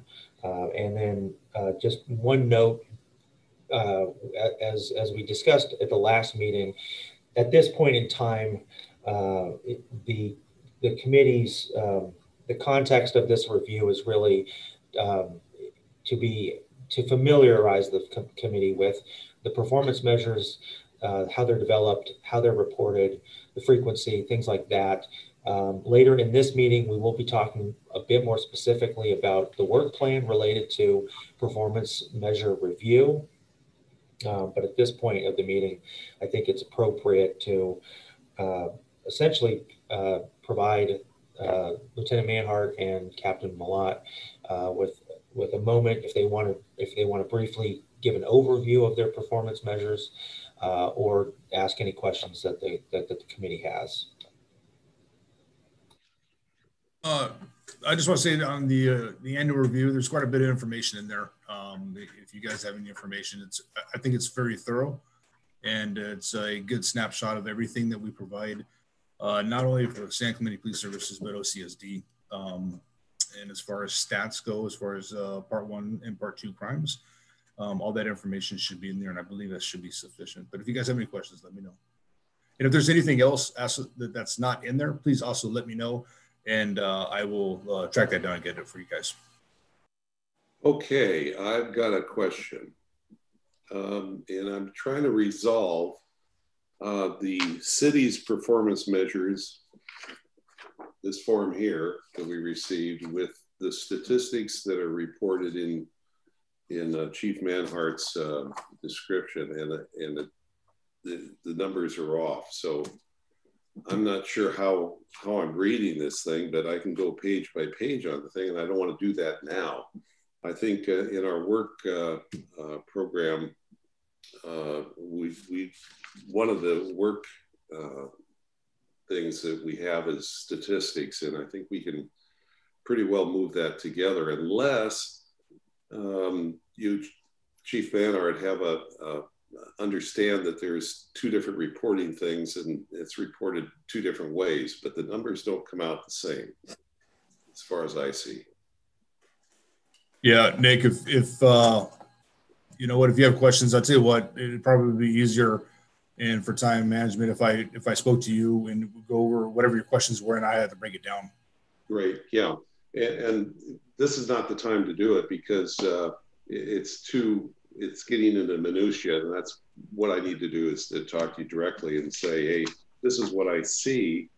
Am I looking at it wrong, type thing? So yeah, that's a good idea. Anyone else have a question regarding OCSD?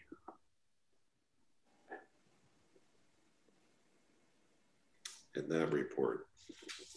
Okay. Any other? I do have a question. I was muted. I'm sorry. Oh. Yeah. You know, we got the fire department's number of alarms. Is that what they actually responded on? And I see for the OCSD, they had like 27,488 calls last year. And I know, you know, you get a ton of calls coming in, but as far as officers responding to different ones, do I come up with that total by taking some of the other stuff like emergency calls and traffic collisions and number of arrests and parking violations, stuff like that? How do you come up with the actual kind of number of alarms you average going on per day? So you're talking about just alarms. So it's all broken down, but that 27,000, that's everything. Those are calls for service. Those are proactive deputy actions and most of so it's a combination. But if you're asking about how many alarms, I would have to break that down and have our. You don't do it like the fire does. I can see why you don't. But I was just kind of trying to determine. You also had after there you had the patrol statistics, and you had in 2017 we had 31,000 calls for service, and in 2019 there were 27,000, and then the preventative action, since the calls were going down, I would thought that it would be inversely how the preventative time would go up, but it doesn't work that way. I thought maybe you could explain that to me, because I don't understand it. So the calls are not necessarily related. I guess if you also looked at the crime stats, right? So call volume went down significantly, but if you notice that the crime stats, Part 1 and Part 2, they didn't change much. So if you're asking, ideally, if the call volume dramatically reduces, it gives the deputies more time to be proactive. But that's not always in a perfect world, because so the 27,000 calls that you have, there's some calls that are very significant. It'd be one call. It could take up multiple deputies, multiple hours. And then we have other calls that are very simple, like what you're talking about, alarm call, that within 15 minutes, we arrive on scene and determine that it's a false alarm and we go on our way. So there isn't a scientific assumption that, hey, listen, you have this amount of calls and this is how much time you're going to have, and everything's different and every year is different. So for me to explain that to you, I mean, unfortunately, I don't have the right math equation. Yeah, well, maybe we'll get together sometime. So I think that Matrix report long ago talked a little bit about preventative patrol time. And I just don't understand how that all gets tabulated. So maybe we'll talk about that sometime. Good. Let's see now. Any other questions for Fred? I do have one more. Go ahead, Joe. Yeah, response times. I think I read in the report, annual report, that you average around 4.5 minutes per response time. And is that from when the deputy gets the call from dispatch till the time he arrives on scene?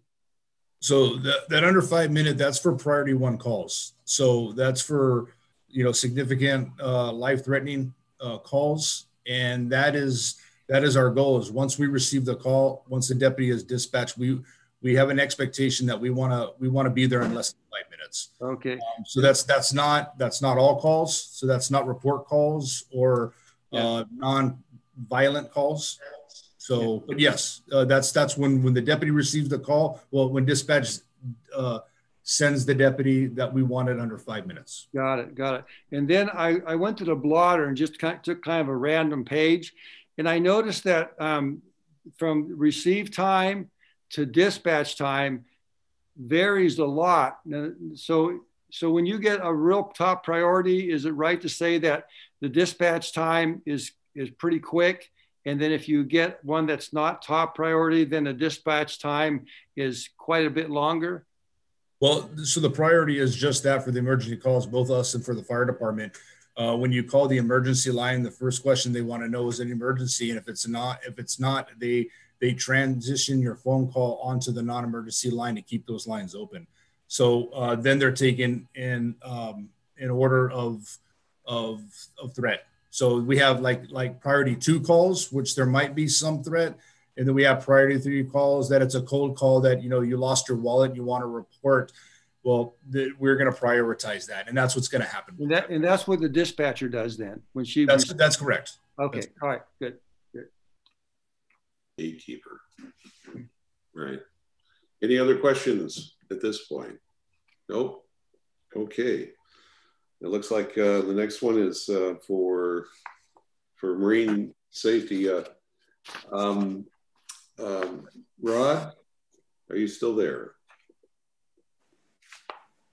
Not a lot. You're muted. Thanks, Nick. I'm here. Okay. I just got a glimpse of that sunset. It's absolutely spectacular again. You must be looking at it. I'm watching you guys. Yeah, geez. Okay. What a job. All right. Questions for marine safety stuff on the performance measures. Any questions? Oh, I got one here. You estimate, 2.3 million visitors. How do you estimate that? It's based upon the time of year, weather conditions and crowd conditions. We have an estimation attendance table that we look at and base it upon that. So it's broken down into different months and off season to summer season, weekends versus weekdays, special events, holidays, and so forth. It's what you call is a very popular beach we have. Yes, it is. Yeah, boy, you got your work cut out for you. Thank you for being there. All right, I see you know. Let's go to the next agenda item if we can. We've got new business. We've got the implementation plan program that Adam, would you care to introduce that one for us? Thank you, Chair Bercuda, members of the Public Safety Committee. The item before you is a work plan implementation program is designed to effectively, or I should say efficiently, organize the work plans in terms of the assignments of duties, the basic idea of the totality of the work for each work plan project, as well as a time frame for the task to help the committee work through this plan over the next year. And I've provided an attachment that is a matrix of a proposed program for this implementation that includes some alternatives for the committee's consideration. This is by no means the only way that these projects can be accomplished, but just based on staff's familiarity with these kinds of tasks, the proposed recommendation before you now is a good example of how things like this have been accomplished in the past. So that's pretty much it. There are, like I said, there are a number of implementation items here to go over. If you'd like, I can answer any specific questions. There are, even in staff's proposed implementation program, it's important to note that there are many that involve the assignment of duties to one or two public safety committee members, and that should be decided. Yeah. Now it could be done. This is something that we could decide in stages if the committee would like. I would like to get as much direction on this work plan implementation program as possible to help with scheduling out the committee's time and the future agendas as possible. Good. You know, that's what we've been waiting for to actually do stuff. And this is the first part of this matrix, is the first part of actually doing stuff. So I propose that we broke ourselves down into two committeemen on each one of these when we wrote them up. Adam, you did a heck of a job stretching it out into this database. As far as the individual ones, we could start off the top with communications and disaster preparedness. I'd like to be on that little subcommittee or working party on that. What do we call this? A working party, or whatever we want to call it, I guess. Any term that the committee is comfortable with is fine with me. It could technically be a subcommittee, as if it's more than one committee member but not a quorum.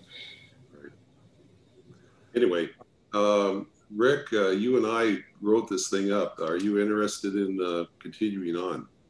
Yeah, absolutely. If you could be the primary on it, Nick, and I'll tell you why. We got to remind you that Gary and I are also on the homeless subcommittee, which has just as extensive work plan. So I'm hoping to be secondary on as many as you want and primary as on few as I can, if you know what I'm saying. I'll do whatever the primary need to do, but until we get both work plans together, I'm not going to exactly know how much time it is. So I would love to be the secondary guy with you, Nick, on this, if I explain myself clearly. You don't have to explain anymore, because when I programmed this thing out, I noticed that you're on 4 of the 5 or 6 of them. I don't know how you did it, but no, I thank you for helping. But I'm sure that I can take the primary on that would be good. I'm curious as I look down on the disaster preparedness as it goes down the different topics here, and we need two and then alternate or whatever. Is there any reason why Nick and I couldn't just carry this down through this one topic, since that's what we started with? That's absolutely possible. Just provide a little bit more background on how I developed this. The first work plan project was communication and disaster preparedness, and it has essentially four. Yeah, it has four goals in it that are a bit more independent of one another than some of the other work plan projects. So in some of the later ones in here, all of the goals are combined into essentially one line because they kind of play off of each other. These are independent enough where it could be possible for different people to tackle different items. But the main reason why they're separated is because the task to accomplish them is independent of the other goals in this work plan project. So if you and Chairman Bercuda would like to take all of this as the designated two Public Safety Committee members, that would be fine with me. Yeah. I mean, I'm looking at it, and they do. It's kind of a cohesive component as we go through it. I think they all kind of blend together. So I would propose, for simplicity, that Nick and I are the primary, and maybe we put Joe and Gary down as the alternates or something, just to cover those bases. That works for me.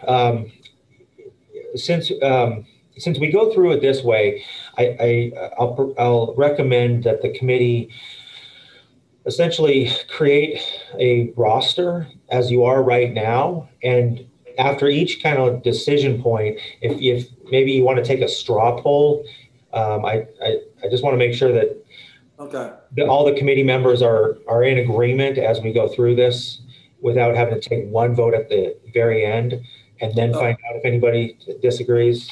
Well, yeah, then in that case, I'd like to ask for a straw poll on this first measure on the communication disaster preparedness. If for the work plan that we designate Nick and I as the primary and Joe and Gary as the alternates. So I guess Nick calls for the straw poll, aye or nay or yay. Now, I'm sorry, before that, as far as the alternate goes, are you saying that in case one of the primary members is not able to fulfill that one of the other members steps in? And the reason I'm asking is because it's not, I don't know that that's necessary. We can always designate the alternates in the event that situation occurs. Oh, okay. Well, then I'm going to change that to the straw poll that Nick and I take this box as the primary, I don't know, work plan workers. Perfect. The only other question is, does anybody else want to be involved in this particular one? I mean, we're all going to have plenty to do, so I just don't want to limit that. Well, I think that some of our committees are going to kind of come together anyhow, because your committee you're talking about right now is probably going to be quite involved with the Neighborhood Watch also, that Rick and I are going to head up, and I will be primary on that one, Rick. But so yeah, we'll massage this thing as we go, no doubt about it. Oh yeah, there's plenty to do, and there's plenty of activities to do, and I'm sure we'll all work together for one purpose and one goal. Okay. All right. Well, let's go ahead and call for the straw poll so we can get that part of it out of the way. If everybody's agreeable that you and I handle this communication disaster preparedness, just ask for a straw poll and poll us. Okay. Let's see. Gary, how do you feel? Yeah, I think that's good. Good. Joe? All right. And Gary? I mean, Rick? Aye. Rick, aye. Yeah, Rick, aye. And I'm great with it too, but shall we include the chiefs here? No? No, Well, they want to be as far away from this as possible, trust me. Work.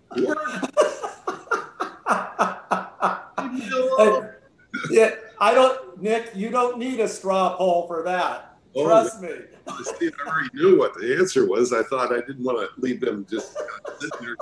Why am I here, you know?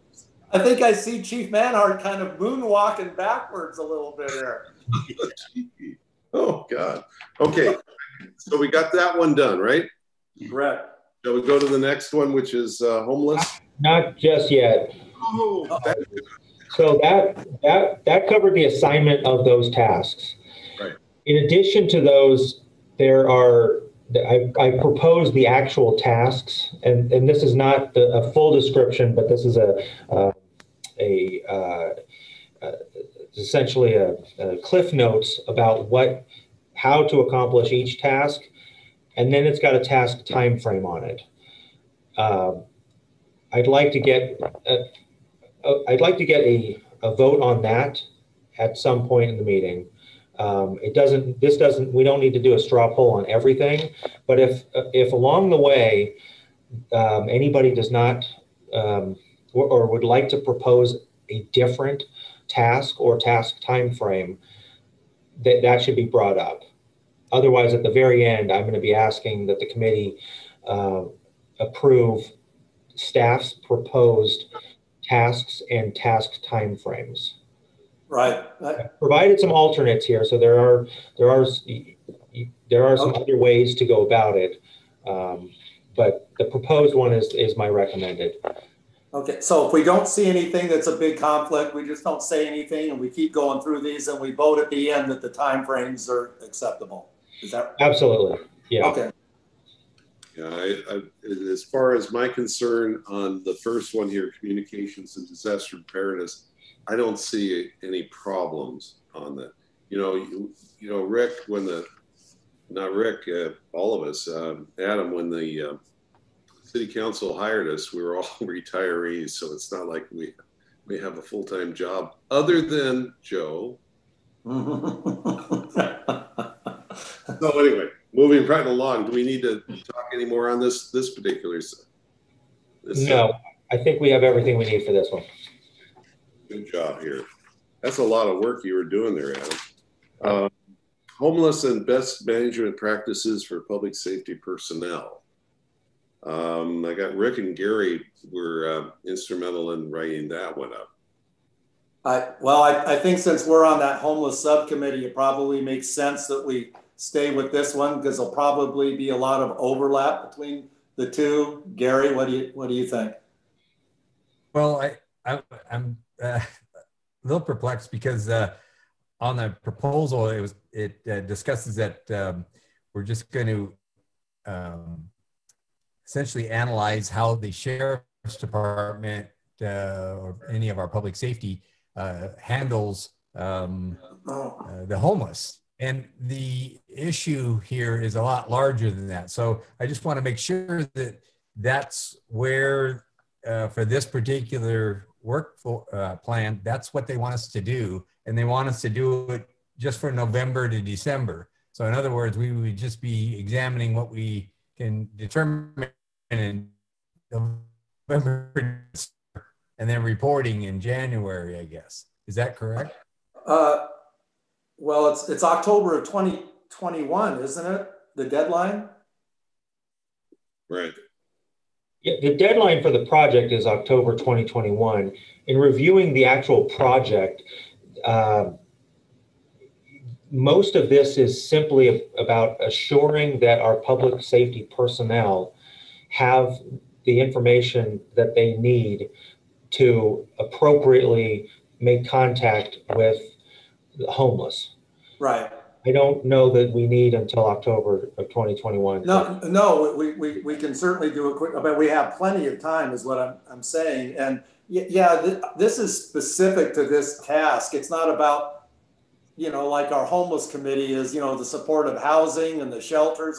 It's none of that. It's just specific to law enforcement, you know, resources. So I think it's going to be fairly, I'm not going to say easy to do, but it'll be pretty specific of what we have to do. Yes. So on this one, the proposed assignment here essentially is for the non-voting public safety committee members, which actually would, in this case, I would also play a part here, is to essentially provide information to the committee discussing various aspects of our personnel's contacts with homelessness, so that the committee is aware of how the city addresses the needs of the homeless in our contacts. Right. Another way to do it would be to have assigned 2 public safety committee members to investigate all of this, kind of figure out best practices. And I think we'll get Adam, a little quicker if we have our own staff provide that information. I think it would work better if we have 2 of our committee members working with both chiefs and captain of marine safety, throwing the stuff back and forth. I just think it would just work out better that way. That way, if they have a question of of committee members, we're already involved in the same way with the OCSD and OCFD and marine safety. Just seems like we ought to do it as a concert. And that makes perfect sense to me as well. And in that case, I'd still like to volunteer myself to be part of that. And if Gary wants to, that'd be great too. But if somebody else wants to jump in, that's fine. Gary, how do you feel?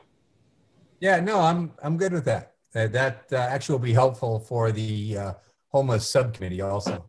It will definitely. I've got a feeling that we will be part of that subcommittee on the homeless subcommittee as far as law enforcement goes. So, okay. But at least we're covering it on that one. Do we? Are you looking? Is everybody happy with that? Yes. Joe? Okay, good. I'm happy too. The next one is legislative review. And Gary, you handled that one as far as the write-up on that. Are you still want to take the lead on that one?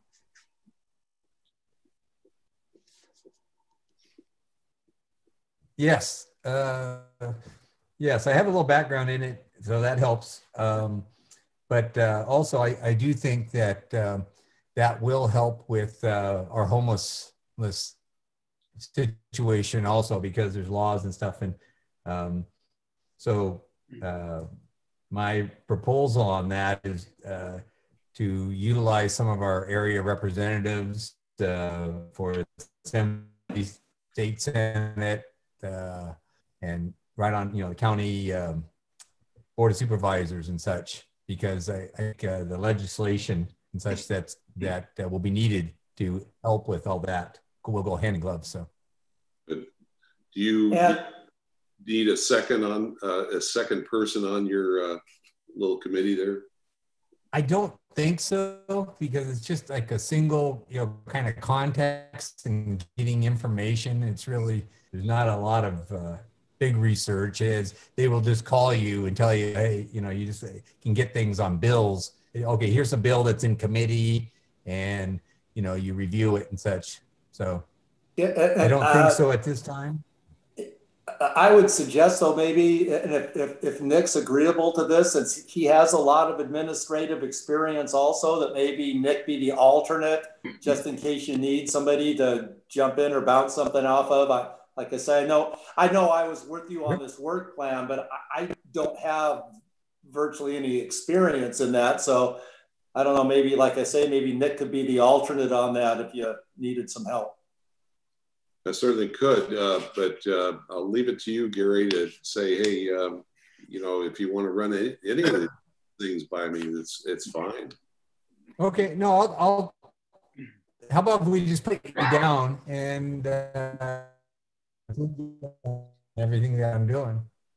Yeah, there's a spot for an alternate. It says all PSC members, but you know, if we just put Nick in there, like I say, he would be the first choice, I think, if you needed something. Yeah. Just a clarification. The alternative is a separate proposal, not a secondary kind of assignment. For the most part, the assignments are, I think, a bit more obvious. The alternate and the proposed, though, they come into play later on. And this is a kind of a good example of it. It appears like the committee wants to move forward with the assignment of this task to one person, that being Committee Member Walsh. However, the proposed task at hand is essentially to use just the League of Cities public safety legislative updates as how to review legislation potentially impacting the city. And I'm writing this down for ease of administration of this task. Committee Member Walsh was talking about various sources. So in that case, the alternative task is the one we would want to go with. However, that one is going to be left up to Committee Member Walsh much more. He's going to need to go out and find all the sources that he wants to use in helping him do this legislative review. Whereas the city gets this League of California Cities legislative review, we're on a mailing list, so that we can easily provide. But if you want to use other sources, then it's just going to be entirely up to the committee member to find those sources and acquire that information. The other one is that if Gary is needs some help on the law enforcement end of it, looking at the thing, I'm going to be available for him. Yes, and all of this information is going to be presented to the committee on a regular basis. The task is really just pulling the information and doing a brief review and identifying what are the things that the committee needs to be made aware of and discuss for potential impacts to this provision of public safety. So the way that the proposed task time frame is written, it's that during the legislative season, typically between January and August, we would include a placeholder on the Public Safety Committee agenda for each meeting to discuss new legislation and current status of bills. So that's basically a place where Committee Member Walsh will discuss all, what's going on with this particular task. What are the things that the committee may need to be made aware of and discuss for potential impacts? Yeah. Okay. Super. Anybody want to discuss any more on legislative? Gary, you got this one. Okay, I was going to include you as the co on that, and then like Rick suggested, I could suggest you to review some of it. Yeah, that's not a problem. Yeah, happy to help. Let's go to Neighborhood Watch. Joe and Rick are the ones that authored that one. I'd like to stay on that with Joe. And I'll take the primary on that if you want, Rick, since you're in so many committees. That'll be fine. Sure. Well, I plan on putting a lot of work on this. I think this is a good one. We're gonna jump right in. So you can be the primary, but I'm right there with you on this one. Good. Yeah, there's a lot of good stuff on that one available, and we can help out in the community and see how we can work on that one. Gary, any heartburn with that assignment? No. No. Well, you're talking about Neighborhood Watch, right? Yep. Yeah. No, I'm good with that. Okay. Then we're into statistical information and review. Joe and Rick were authors on that one. How we feel on that one? Still good? Yeah, I'm good with that one still. I mean, looking at it, there's a lot of, staff and a lot of, OCSD participation and OCS. So yeah, I'm definitely good on that one. Okay. That works for me also. Good. Because I think we can do some real good on that one too. A lot of data out there and try to figure out what it all means. Yeah. Let's see. Let's go to the next one. And the last one is technology review. Gary and I were authors on that one. Gary, you still good on this one?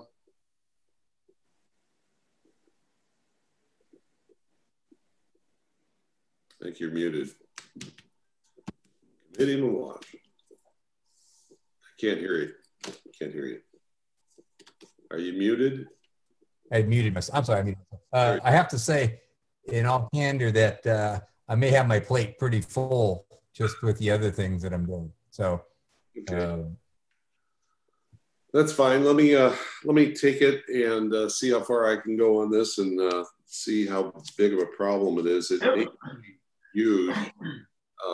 There's a lot of information out there, and I know Chief Manhart's already made a couple of recommendations, and I'm sure that Chief Capobianco has other fire service stuff that could be looked at also. So, and as Adam brought up earlier, we can all be secondary on all these. If you come up and you need some help between the other three of us, I'm sure we can help out. Great. Mr. Motion to move any of this on this, or is it just do it? Well, I'll move that we accept the work plan matrix as presented, and we also accept the timeframes as presented to move our work plan forward. Good. Any second? I second. Good. Moved in second. Did we move along with this stuff? Call for a vote. Vice Chair Janice? Aye. Committeeman Loeffler? Aye. Committeeman Wald? Aye. Good. And it's aye for me. Good job. Okay. All right. The next thing on the agenda is determination of the next public safety special meeting.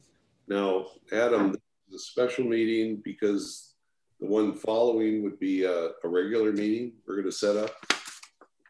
How's that work? The next meeting is a special meeting because the staff has not had an opportunity to take an ordinance to the city council for adoption,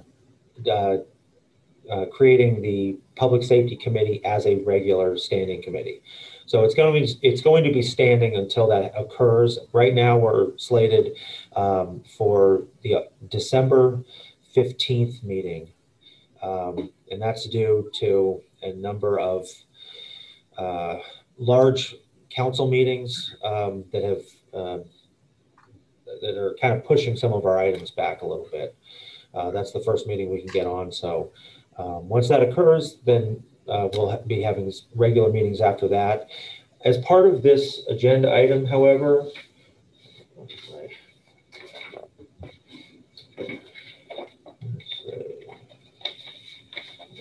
sorry. Okay, as part of this item, I also am requesting the committee to determine the preferred monthly date and time for regular meetings of the Public Safety Committee for future planning purposes.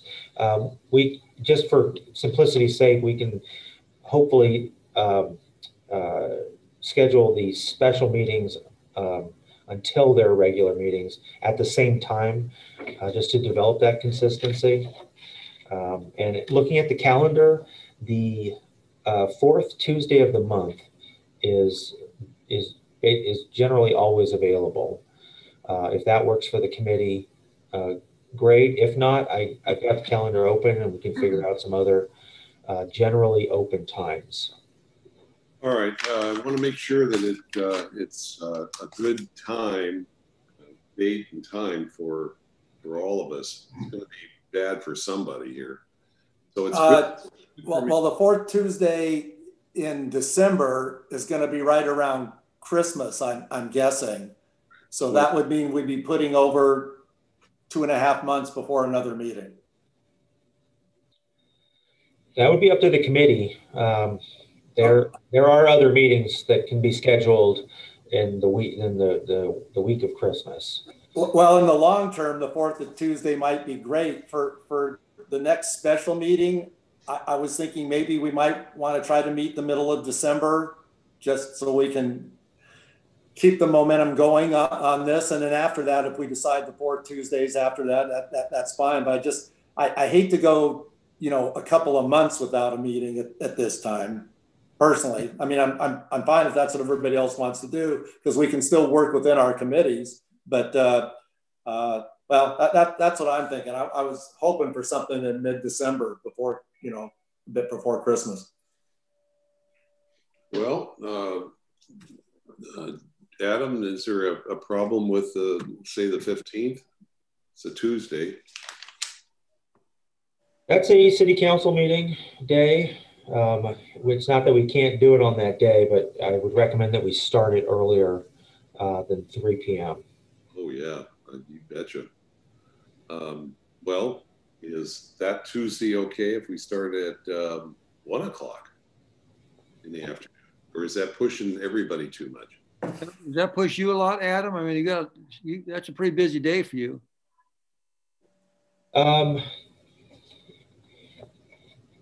Actually, I have a hearing that day that's going to be at 10 a.m. and may go into one. So that's not my preferred day.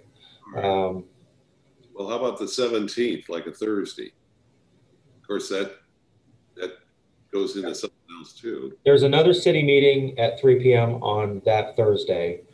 I believe that Thursdays are not the best days for some of our other committee members. Lieutenant Manhart, do you have conflicts on Thursdays generally? Thursdays are usually pretty good for me. Okay. I'm the one with a Thursday afternoon problem. Thursday afternoons, I have a standing meeting. So if you were to do one meeting, maybe I wouldn't be able to attend to that one. Thursday the 17th would have to be probably a morning meeting, something around 10 or 11. Thursday morning would work for me. I can do that. All right. How about Captain Malat? Yeah, Thursdays are good for me as well. Boy, Okay, I'm good. I'm well too. Anybody have a problem? Adam, do you have a problem? That Thursday looks good for me. In the morning, right? Yes, I would recommend 10 or 11. Probably 10 a.m. would be the best time. I think so too. Any problems with anyone? Boy, I can't believe it. And what date is that again? 17th of December, 10 a.m. Yep.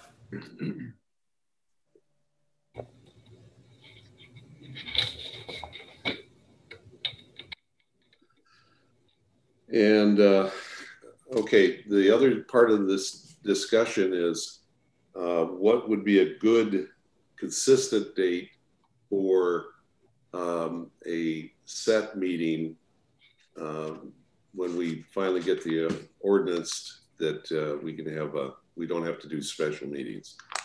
Yeah, Chairman, can I go ahead and make the motion that we schedule our next meeting for the 17th and get that out of the way first? Okay, good. So I'll move that our next special meeting of the Public Safety Committee be held on Thursday, December 17th at 10 a.m. Any seconds? I'll second it. Let's go for the vote. Vice Chair Janus. Aye. Committeeman Loeffler. Aye. Committeeman Walsh. Aye. And aye for me. That's 4-0. We're on. All right. Next thing is what's a good date? You were Adam. You were talking about the fourth Tuesday of every month. Yes, that fourth Tuesday of every month is a date that no other meetings are scheduled for. What time would that be? I was anticipating 3 p.m. just because that's been our usual start time, but the meeting can be at any time. It's whatever's up. It's whatever works best for the committee and all of its members. Well, let's check with the two chiefs and the captain first to see if that's an issue. No issue here.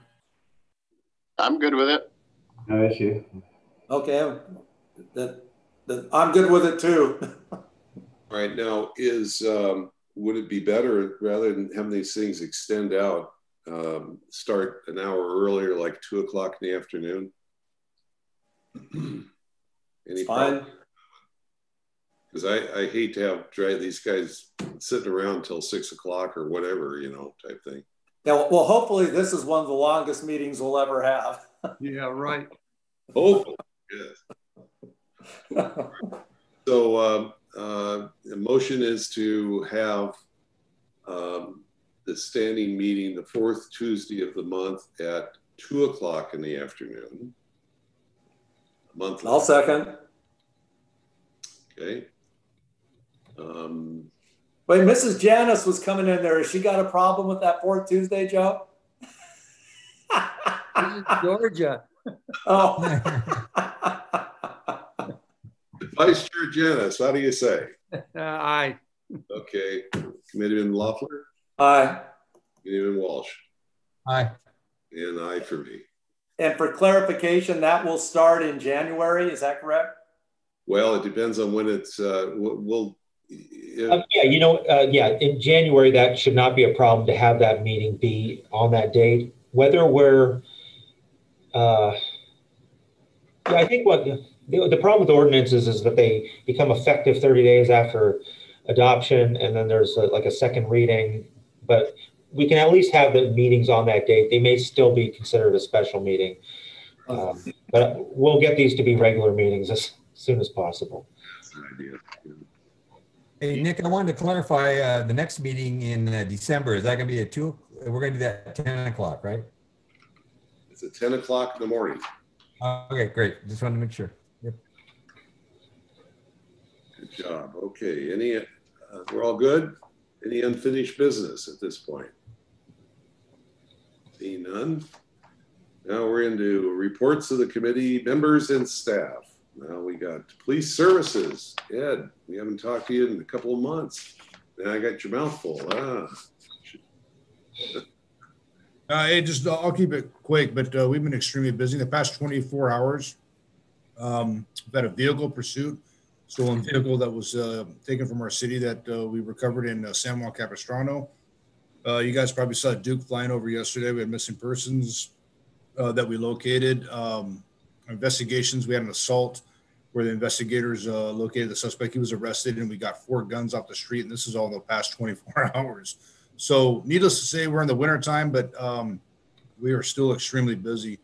One thing I'd like to get out there in the community, we're coming up on the holiday season. If we can please pass on the message to everybody, do not leave any valuables in your vehicles, whether you're shopping, whether you're at home, parked in front of your residence. Please remove everything. So therefore the suspects, the thieves won't break into your vehicles and take your personal property. And make sure you lock the car anyway. Right. I got a couple of questions on status of the City Hall station and the outlet station. Yeah, so I've had a couple of questions about that, about the outlets. We've been there for past couple months. So we have a satellite station that's operational there for the units on the west side of the freeway. So they're already operational out of there. And then currently right now, our station for here downstairs is out for bid. And I was told by next city council meeting, they're going to award that bid, that contract to whoever receives it. And then hopefully in December, begin construction. So the goal is hopefully here in 4 months or so, knock on wood, if everything goes well, we will move all of our resources from Aliso Viejo and all come out of this building here at 910 Calle Negocio. So good job. Okay. Any other questions for OCSC? Chief Manhart, I have a question. Yeah. I have a question. Yeah. Chief Manhart, is there a projected time for the report on the fatal shooting to be published? Well, that would have to come through the district attorney. So the sheriff's department's not, the district attorney does an independent investigation on that. So you would have to contact them to get that. So they haven't given you any indication on that? No, I don't know how long. Those take a long time. My guess would probably be about a year. But you would have to contact the district attorney. They work separate from us, so therefore it's an independent review. It's not the sheriff's department investigating. Right. Just a basic inquiry about the health and welfare of the two deputies involved. How are they doing? They're doing well, and they're back to work. Good. That's a traumatic situation, so they're victims too. Okay, let's go to fire services. Chief Capobianco. Well, we had a little bit of a busy couple of weeks as well. We had a couple of fires on was it Monday the 26th? So if you look at those two fires, we've had in those areas, we've had historic fires. Back in 2007, we had the Santiago fire, burned 17 homes and 9 other outbuildings. In 2008, we had the freeway fire, or the complex, that burned over 20,000 acres, 314 homes were destroyed. That was the one that burnt right on the 91 freeway. Of that Santiago fire in 2007, it was very close to the same origin as the Silverado fire that we just had. So at 6:30 in the morning, we were dispatched to the Silverado fire, very close proximity to the Santiago fire and very similar offshore strong red flag conditions. At 1:30 in the afternoon, very close to where the freeway fire was, we were dispatched to the Blue Ridge fire. Very similar conditions. I'm still looking forward to seeing a map with the footprints of those two fires to see how similar they were. Back in 07 and 08, our resources were stretched thin with both of those fires. And on the 26th, we had both those fires in the same day. We had a tremendous amount of success with the Silverado fire, which is where I was. We had no homes destroyed. The Blue Ridge fire, there was one home heavily damaged, no other homes destroyed. We did have a tragic accident on the Silverado fire with 2 of our firefighters were critically injured.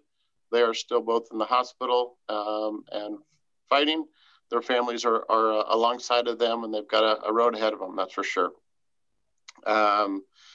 A couple other successes with those fires and lessons learned from the previous fire. One of our biggest areas of success, and why I want to bring this up to you as a group, is the importance of the fire code and our building codes and the updates that we get, the fuels management programs, fuel modifications, defensible space. A lot of our success on both of those fires had to do with the work our fire prevention has done over the last 20 years. At some point, if somebody would like to go out and tour some of those fires, I can show you some of our success and show you the benefits and the successes that those fuel breaks, fuel modifications had, and allowed us to be successful, allowed us to deploy our resources in a much wider area. San Clemente obviously has some of the similar threats with the backcountry and the coastal canyons that you have. Every year we continue to, I guess, be challenged with, you know, there's a cost to the fire prevention and the fuel modifications. And so every year we get challenged, and the support and that we get from San Clemente has always been great, with the importance of maintaining those fuel breaks, the fuel mods, and allowing us some chance to be successful. The other big success that we had, this fire hit, if there ever is a good time, this fire hit about an hour before our shift change. So an hour after the fire started, we had a whole nother crew of firefighters that had come in. So we have 77 fire stations. During these two fires, we had 61 of our engines on these fires out of 77 stations. Within 4 hours, we were still able to upstaff our relief engines, our reserve engines, our extra engines, and all of our stations were staffed again within 4 hours. So to be able to dump the resources that we dumped on these that early into the fire, and still be able to run our 450 calls that we ran that day outside of this fire is another very big success. We normally, for OCFA, we normally have about 400 firefighters on a day. At the peak of this fire, we had 1,400 firefighters in Orange County. So that's the mutual aid system in action. As far as the mutual aid goes, you know, we all pay into it. We all on smaller, and when I say pay into it, we all share resources on a daily basis. Early in the season, we had Orange County fire engines and overhead up north, helping them with their fires. And then when it comes to this time of year is when a lot of the Northern California fire departments come down to help us. Like I said, we had 61 of our fire engines on this fire. In total, on day two, we had 435 total fire engines from across the state of California fighting these fires. Once again, that allows us to continue to operate on a daily basis, run our medical aids, run our falls, our traffic accidents. I don't have the stats in front of us, but the numbers that our dispatch center received were incredible. Yet still 99% of those calls were answered in 40 seconds or less. So some of those incredible stats, once again, they were at a shift change as well. And so they had double staffing. So the timing of the fire did help us. As far as the mutual aid goes, you know, like I said, we had fire, just a small account as to where some of these came from. San Luis Obispo, Reno, Modoc, Lassen County, Fresno, Idlewild, Calamasa. Our fire chief has also done something else. The Cal OES is the one that manages the mutual aid system. All fire departments offer support to it. Our fire chief in the last year has partnered with LA City, LA County, and Ventura County to go one step beyond, where Southern California has some of the densest fire resources anywhere in the world. And although it's extremely efficient, the mutual aid system does take some time from when somebody at the back of a Suburban in the middle of San Diego Canyon orders 15 strike teams. It takes some time for that to actually show up on scene. What these 4 fire chiefs have done as some of the largest fire departments in Southern California is they've made an agreement that we're still going to follow fire scope. We're still going to follow the mutual aid system, but it's all going to start with a phone call from chief to chief. LA City sent 10 fire engines. LA County sent 10. Ventura sent, I believe, 5. And don't quote me on those numbers. And that's all based on a phone call. And then what it does is they follow up into the normal ordering process, the normal financial process. In the past, what we've always done is a fire engine doesn't leave your fire station until the payment piece is figured out, right? This can be expensive.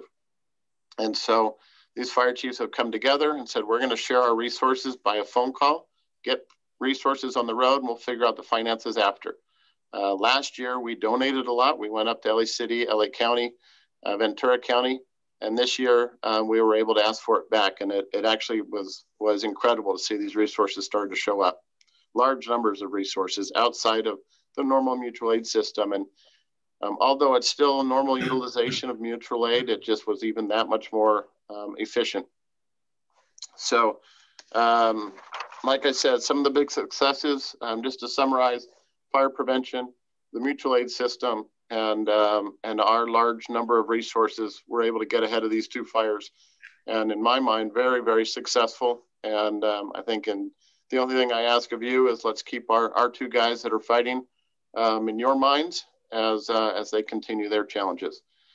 And that summarizes my report, and I'm available for any questions if you have anything. I have one. What's the wind, the maximum wind that that large helicopter can operate up to? I'd have to make a guess at that.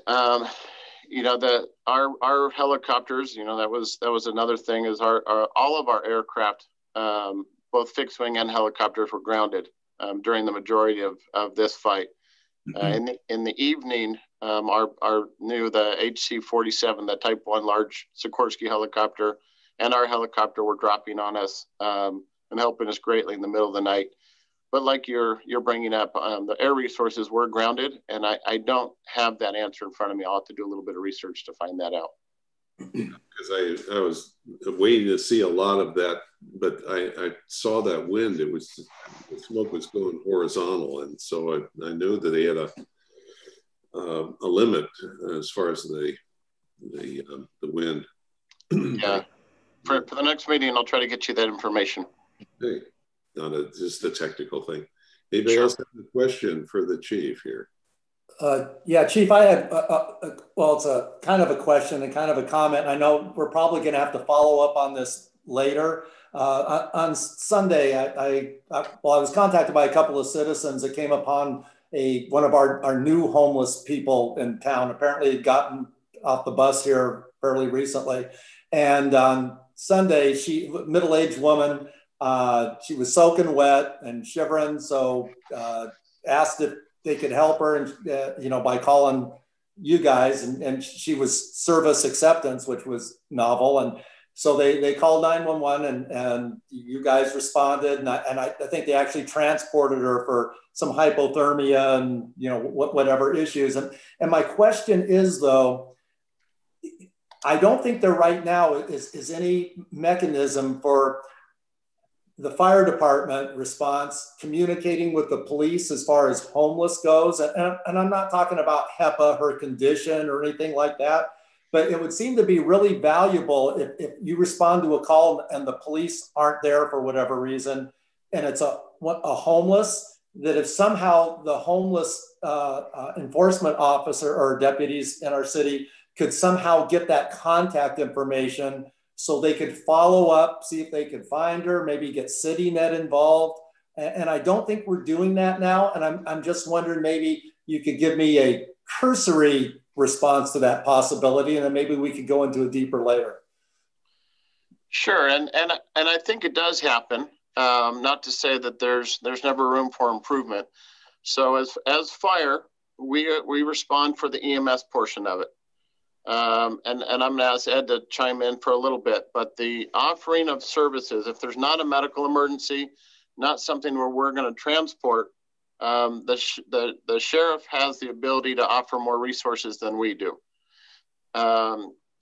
It is not uncommon for us to reach out to the sheriffs. It's also not uncommon. Many of our calls, especially at night with some of the homeless, they're there with us, if not before us.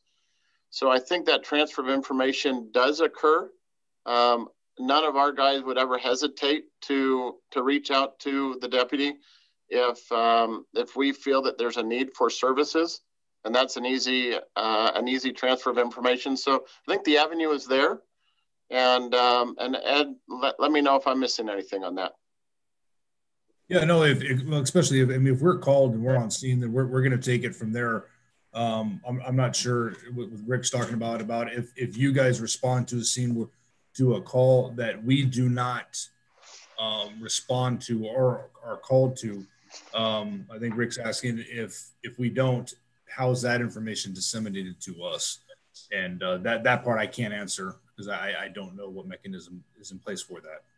Yeah, so, and I think it would be, you know, with the company officer on scene, if they don't meet a medical criteria or transport criteria, but there's a concern for them outside of normal homelessness.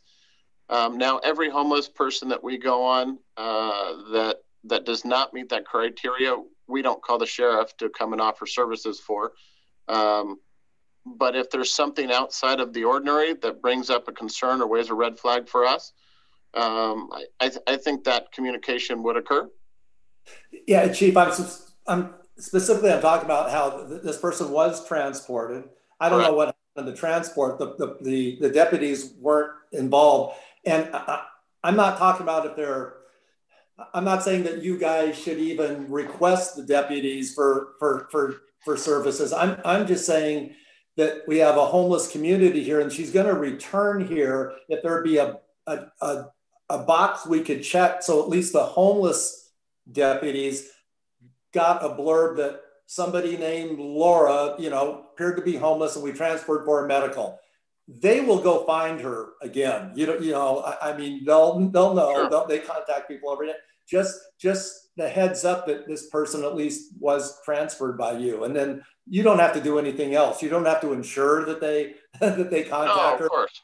Yeah, I'm just looking for the heads up for the homeless officers there. Any extra info they can get. That, so like say maybe we can chat with that later and see if there's a better way to facilitate that.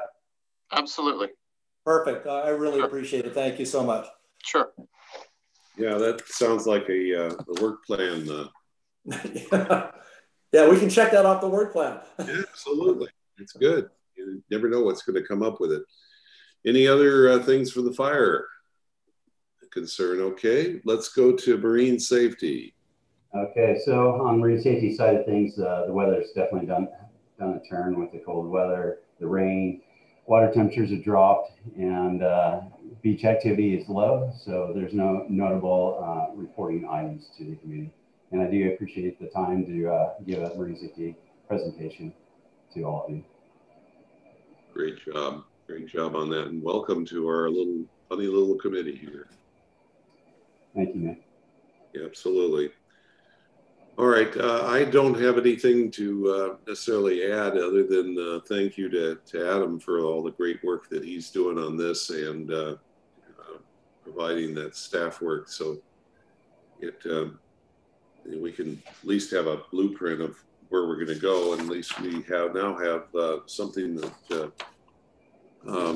is expected of us, so and a little bit of a timeline, so we can go from there. And as I understand that probably our next meeting, we'll probably have a status report on these work plans that each of us will be reporting on. Okay. Committee members, any volunteers? Anything to say, comments? Yeah, I have something. Adam, I have a question. Since we're going to be meeting the middle of December, but then not until the end of January. One of the important things I think for a couple of committees is that we pick the people that are going to be in our committee as neighborhood watch. You know, we're probably going to want someone from OCSD or SD to be there. And so I think we could maybe come up for the December meeting to discuss that, that we could all come up and say, hey, we're going to need a person from this department and this department, and be able to discuss that so we can determine who those persons are. If we wait till the end of January to do that, it's not going to be till March till we get the first committee meeting with all these important people. What do you all think of that? Based on the work plan implementation program that was adopted tonight, you're not going to need to come back to the Public Safety Committee for approval on the appointment of every single member of your subcommittee that's overseeing the work, because you're not while there's still work for the committee to do related to this work plan project, as far as putting together your neighborhood watch group, at no point in time are you creating a quorum of the public safety committee nor are you making decisions for the committee outside of an open meeting. So you have the direction at this point for the two members to organize and create this program, contact the people as you see fit, based on the general guidelines provided in the implementation program. Okay. So the next couple meetings, at most you're going to be reporting back to the rest of the committee about what's going on with that. But as far as the actual work of getting that neighborhood watch program started, feel free to go for it. We will need to talk with Lieutenant Manhart about some of the information that you need from police services. The budget approved by the council for this item was about $7,500, and it anticipated a city staff time of about 2 to 4 hours a week or so. I don't know to what extent, the final amount of time is going to be necessary, but we'll need to figure out who on city staff and who from OCSD can assist in basically providing that information to So Rick and I could contact Lieutenant Manhart, and we contact you, and to find out who's going to be our contact for our committee. Yeah, the four of us could have a meeting together and all talk at the same time. There's no quorum there. Okay, thanks. Okay, I just want to say, thanks for all the hard work, and we can see as we go forward how important it is to have fire, police, and marine safety at our meetings. It really, really helps facilitate our work plan quicker when we can have everybody here. And a special shout out to Deputy Johnson of Traffic Enforcement for the OCSD. You'd know him if you saw him. He's all over town and enforcing traffic laws stringently. He's a great resource here. I had an opportunity to call the routine number because of a traffic issue that I had in my neighborhood. He was Johnny on the spot and solved the problem quickly, and he's just a real good asset we have in San Clemente. So anyway, that's all I've got. Wonderful, wonderful. Gary, I think you're muted.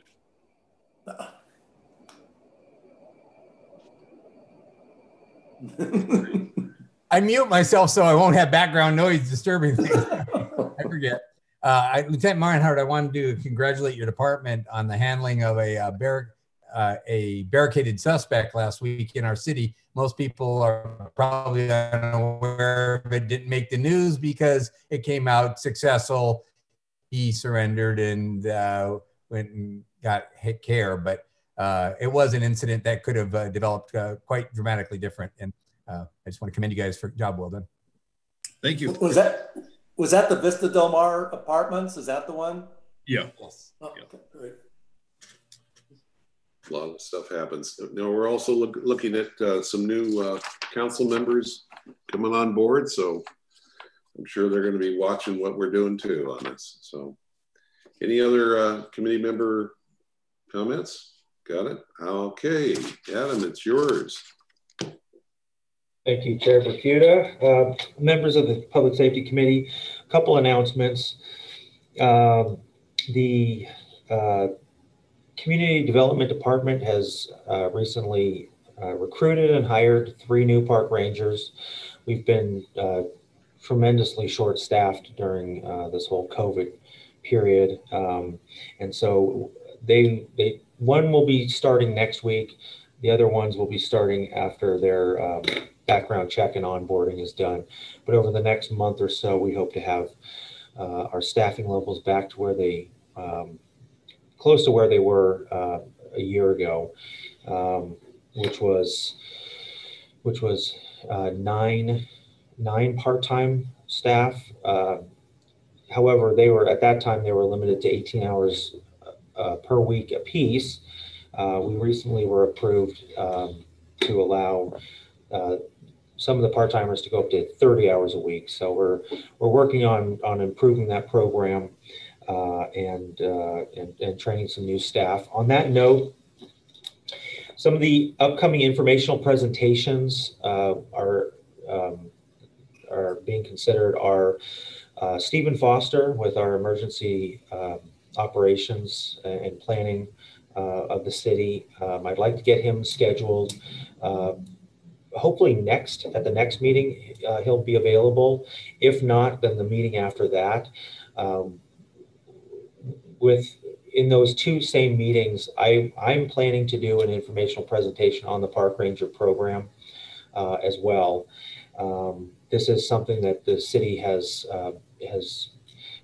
been working to improve from the old Park Monitor program and to create park rangers that essentially have much more enforcement capability in the city's public parks and beaches and really be some support for our first responders, kind of free them up from some of the more general tasks of city enforcement.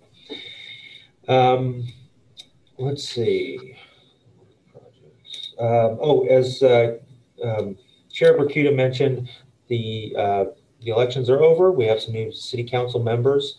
Just for everybody's information, they will be seated at the first meeting of December. And at that meeting, I believe they're also going to choose the mayor and the mayor pro tem for the next year. So that's something to keep your eyes on. I'll provide any information about that meeting if necessary. Let's see, and that was it. That's all I've got. One question, December 15th is what you're talking about on the city council meeting? No, the first meeting of December, I think, is December 1st. Okay. That's the meeting that they'll be,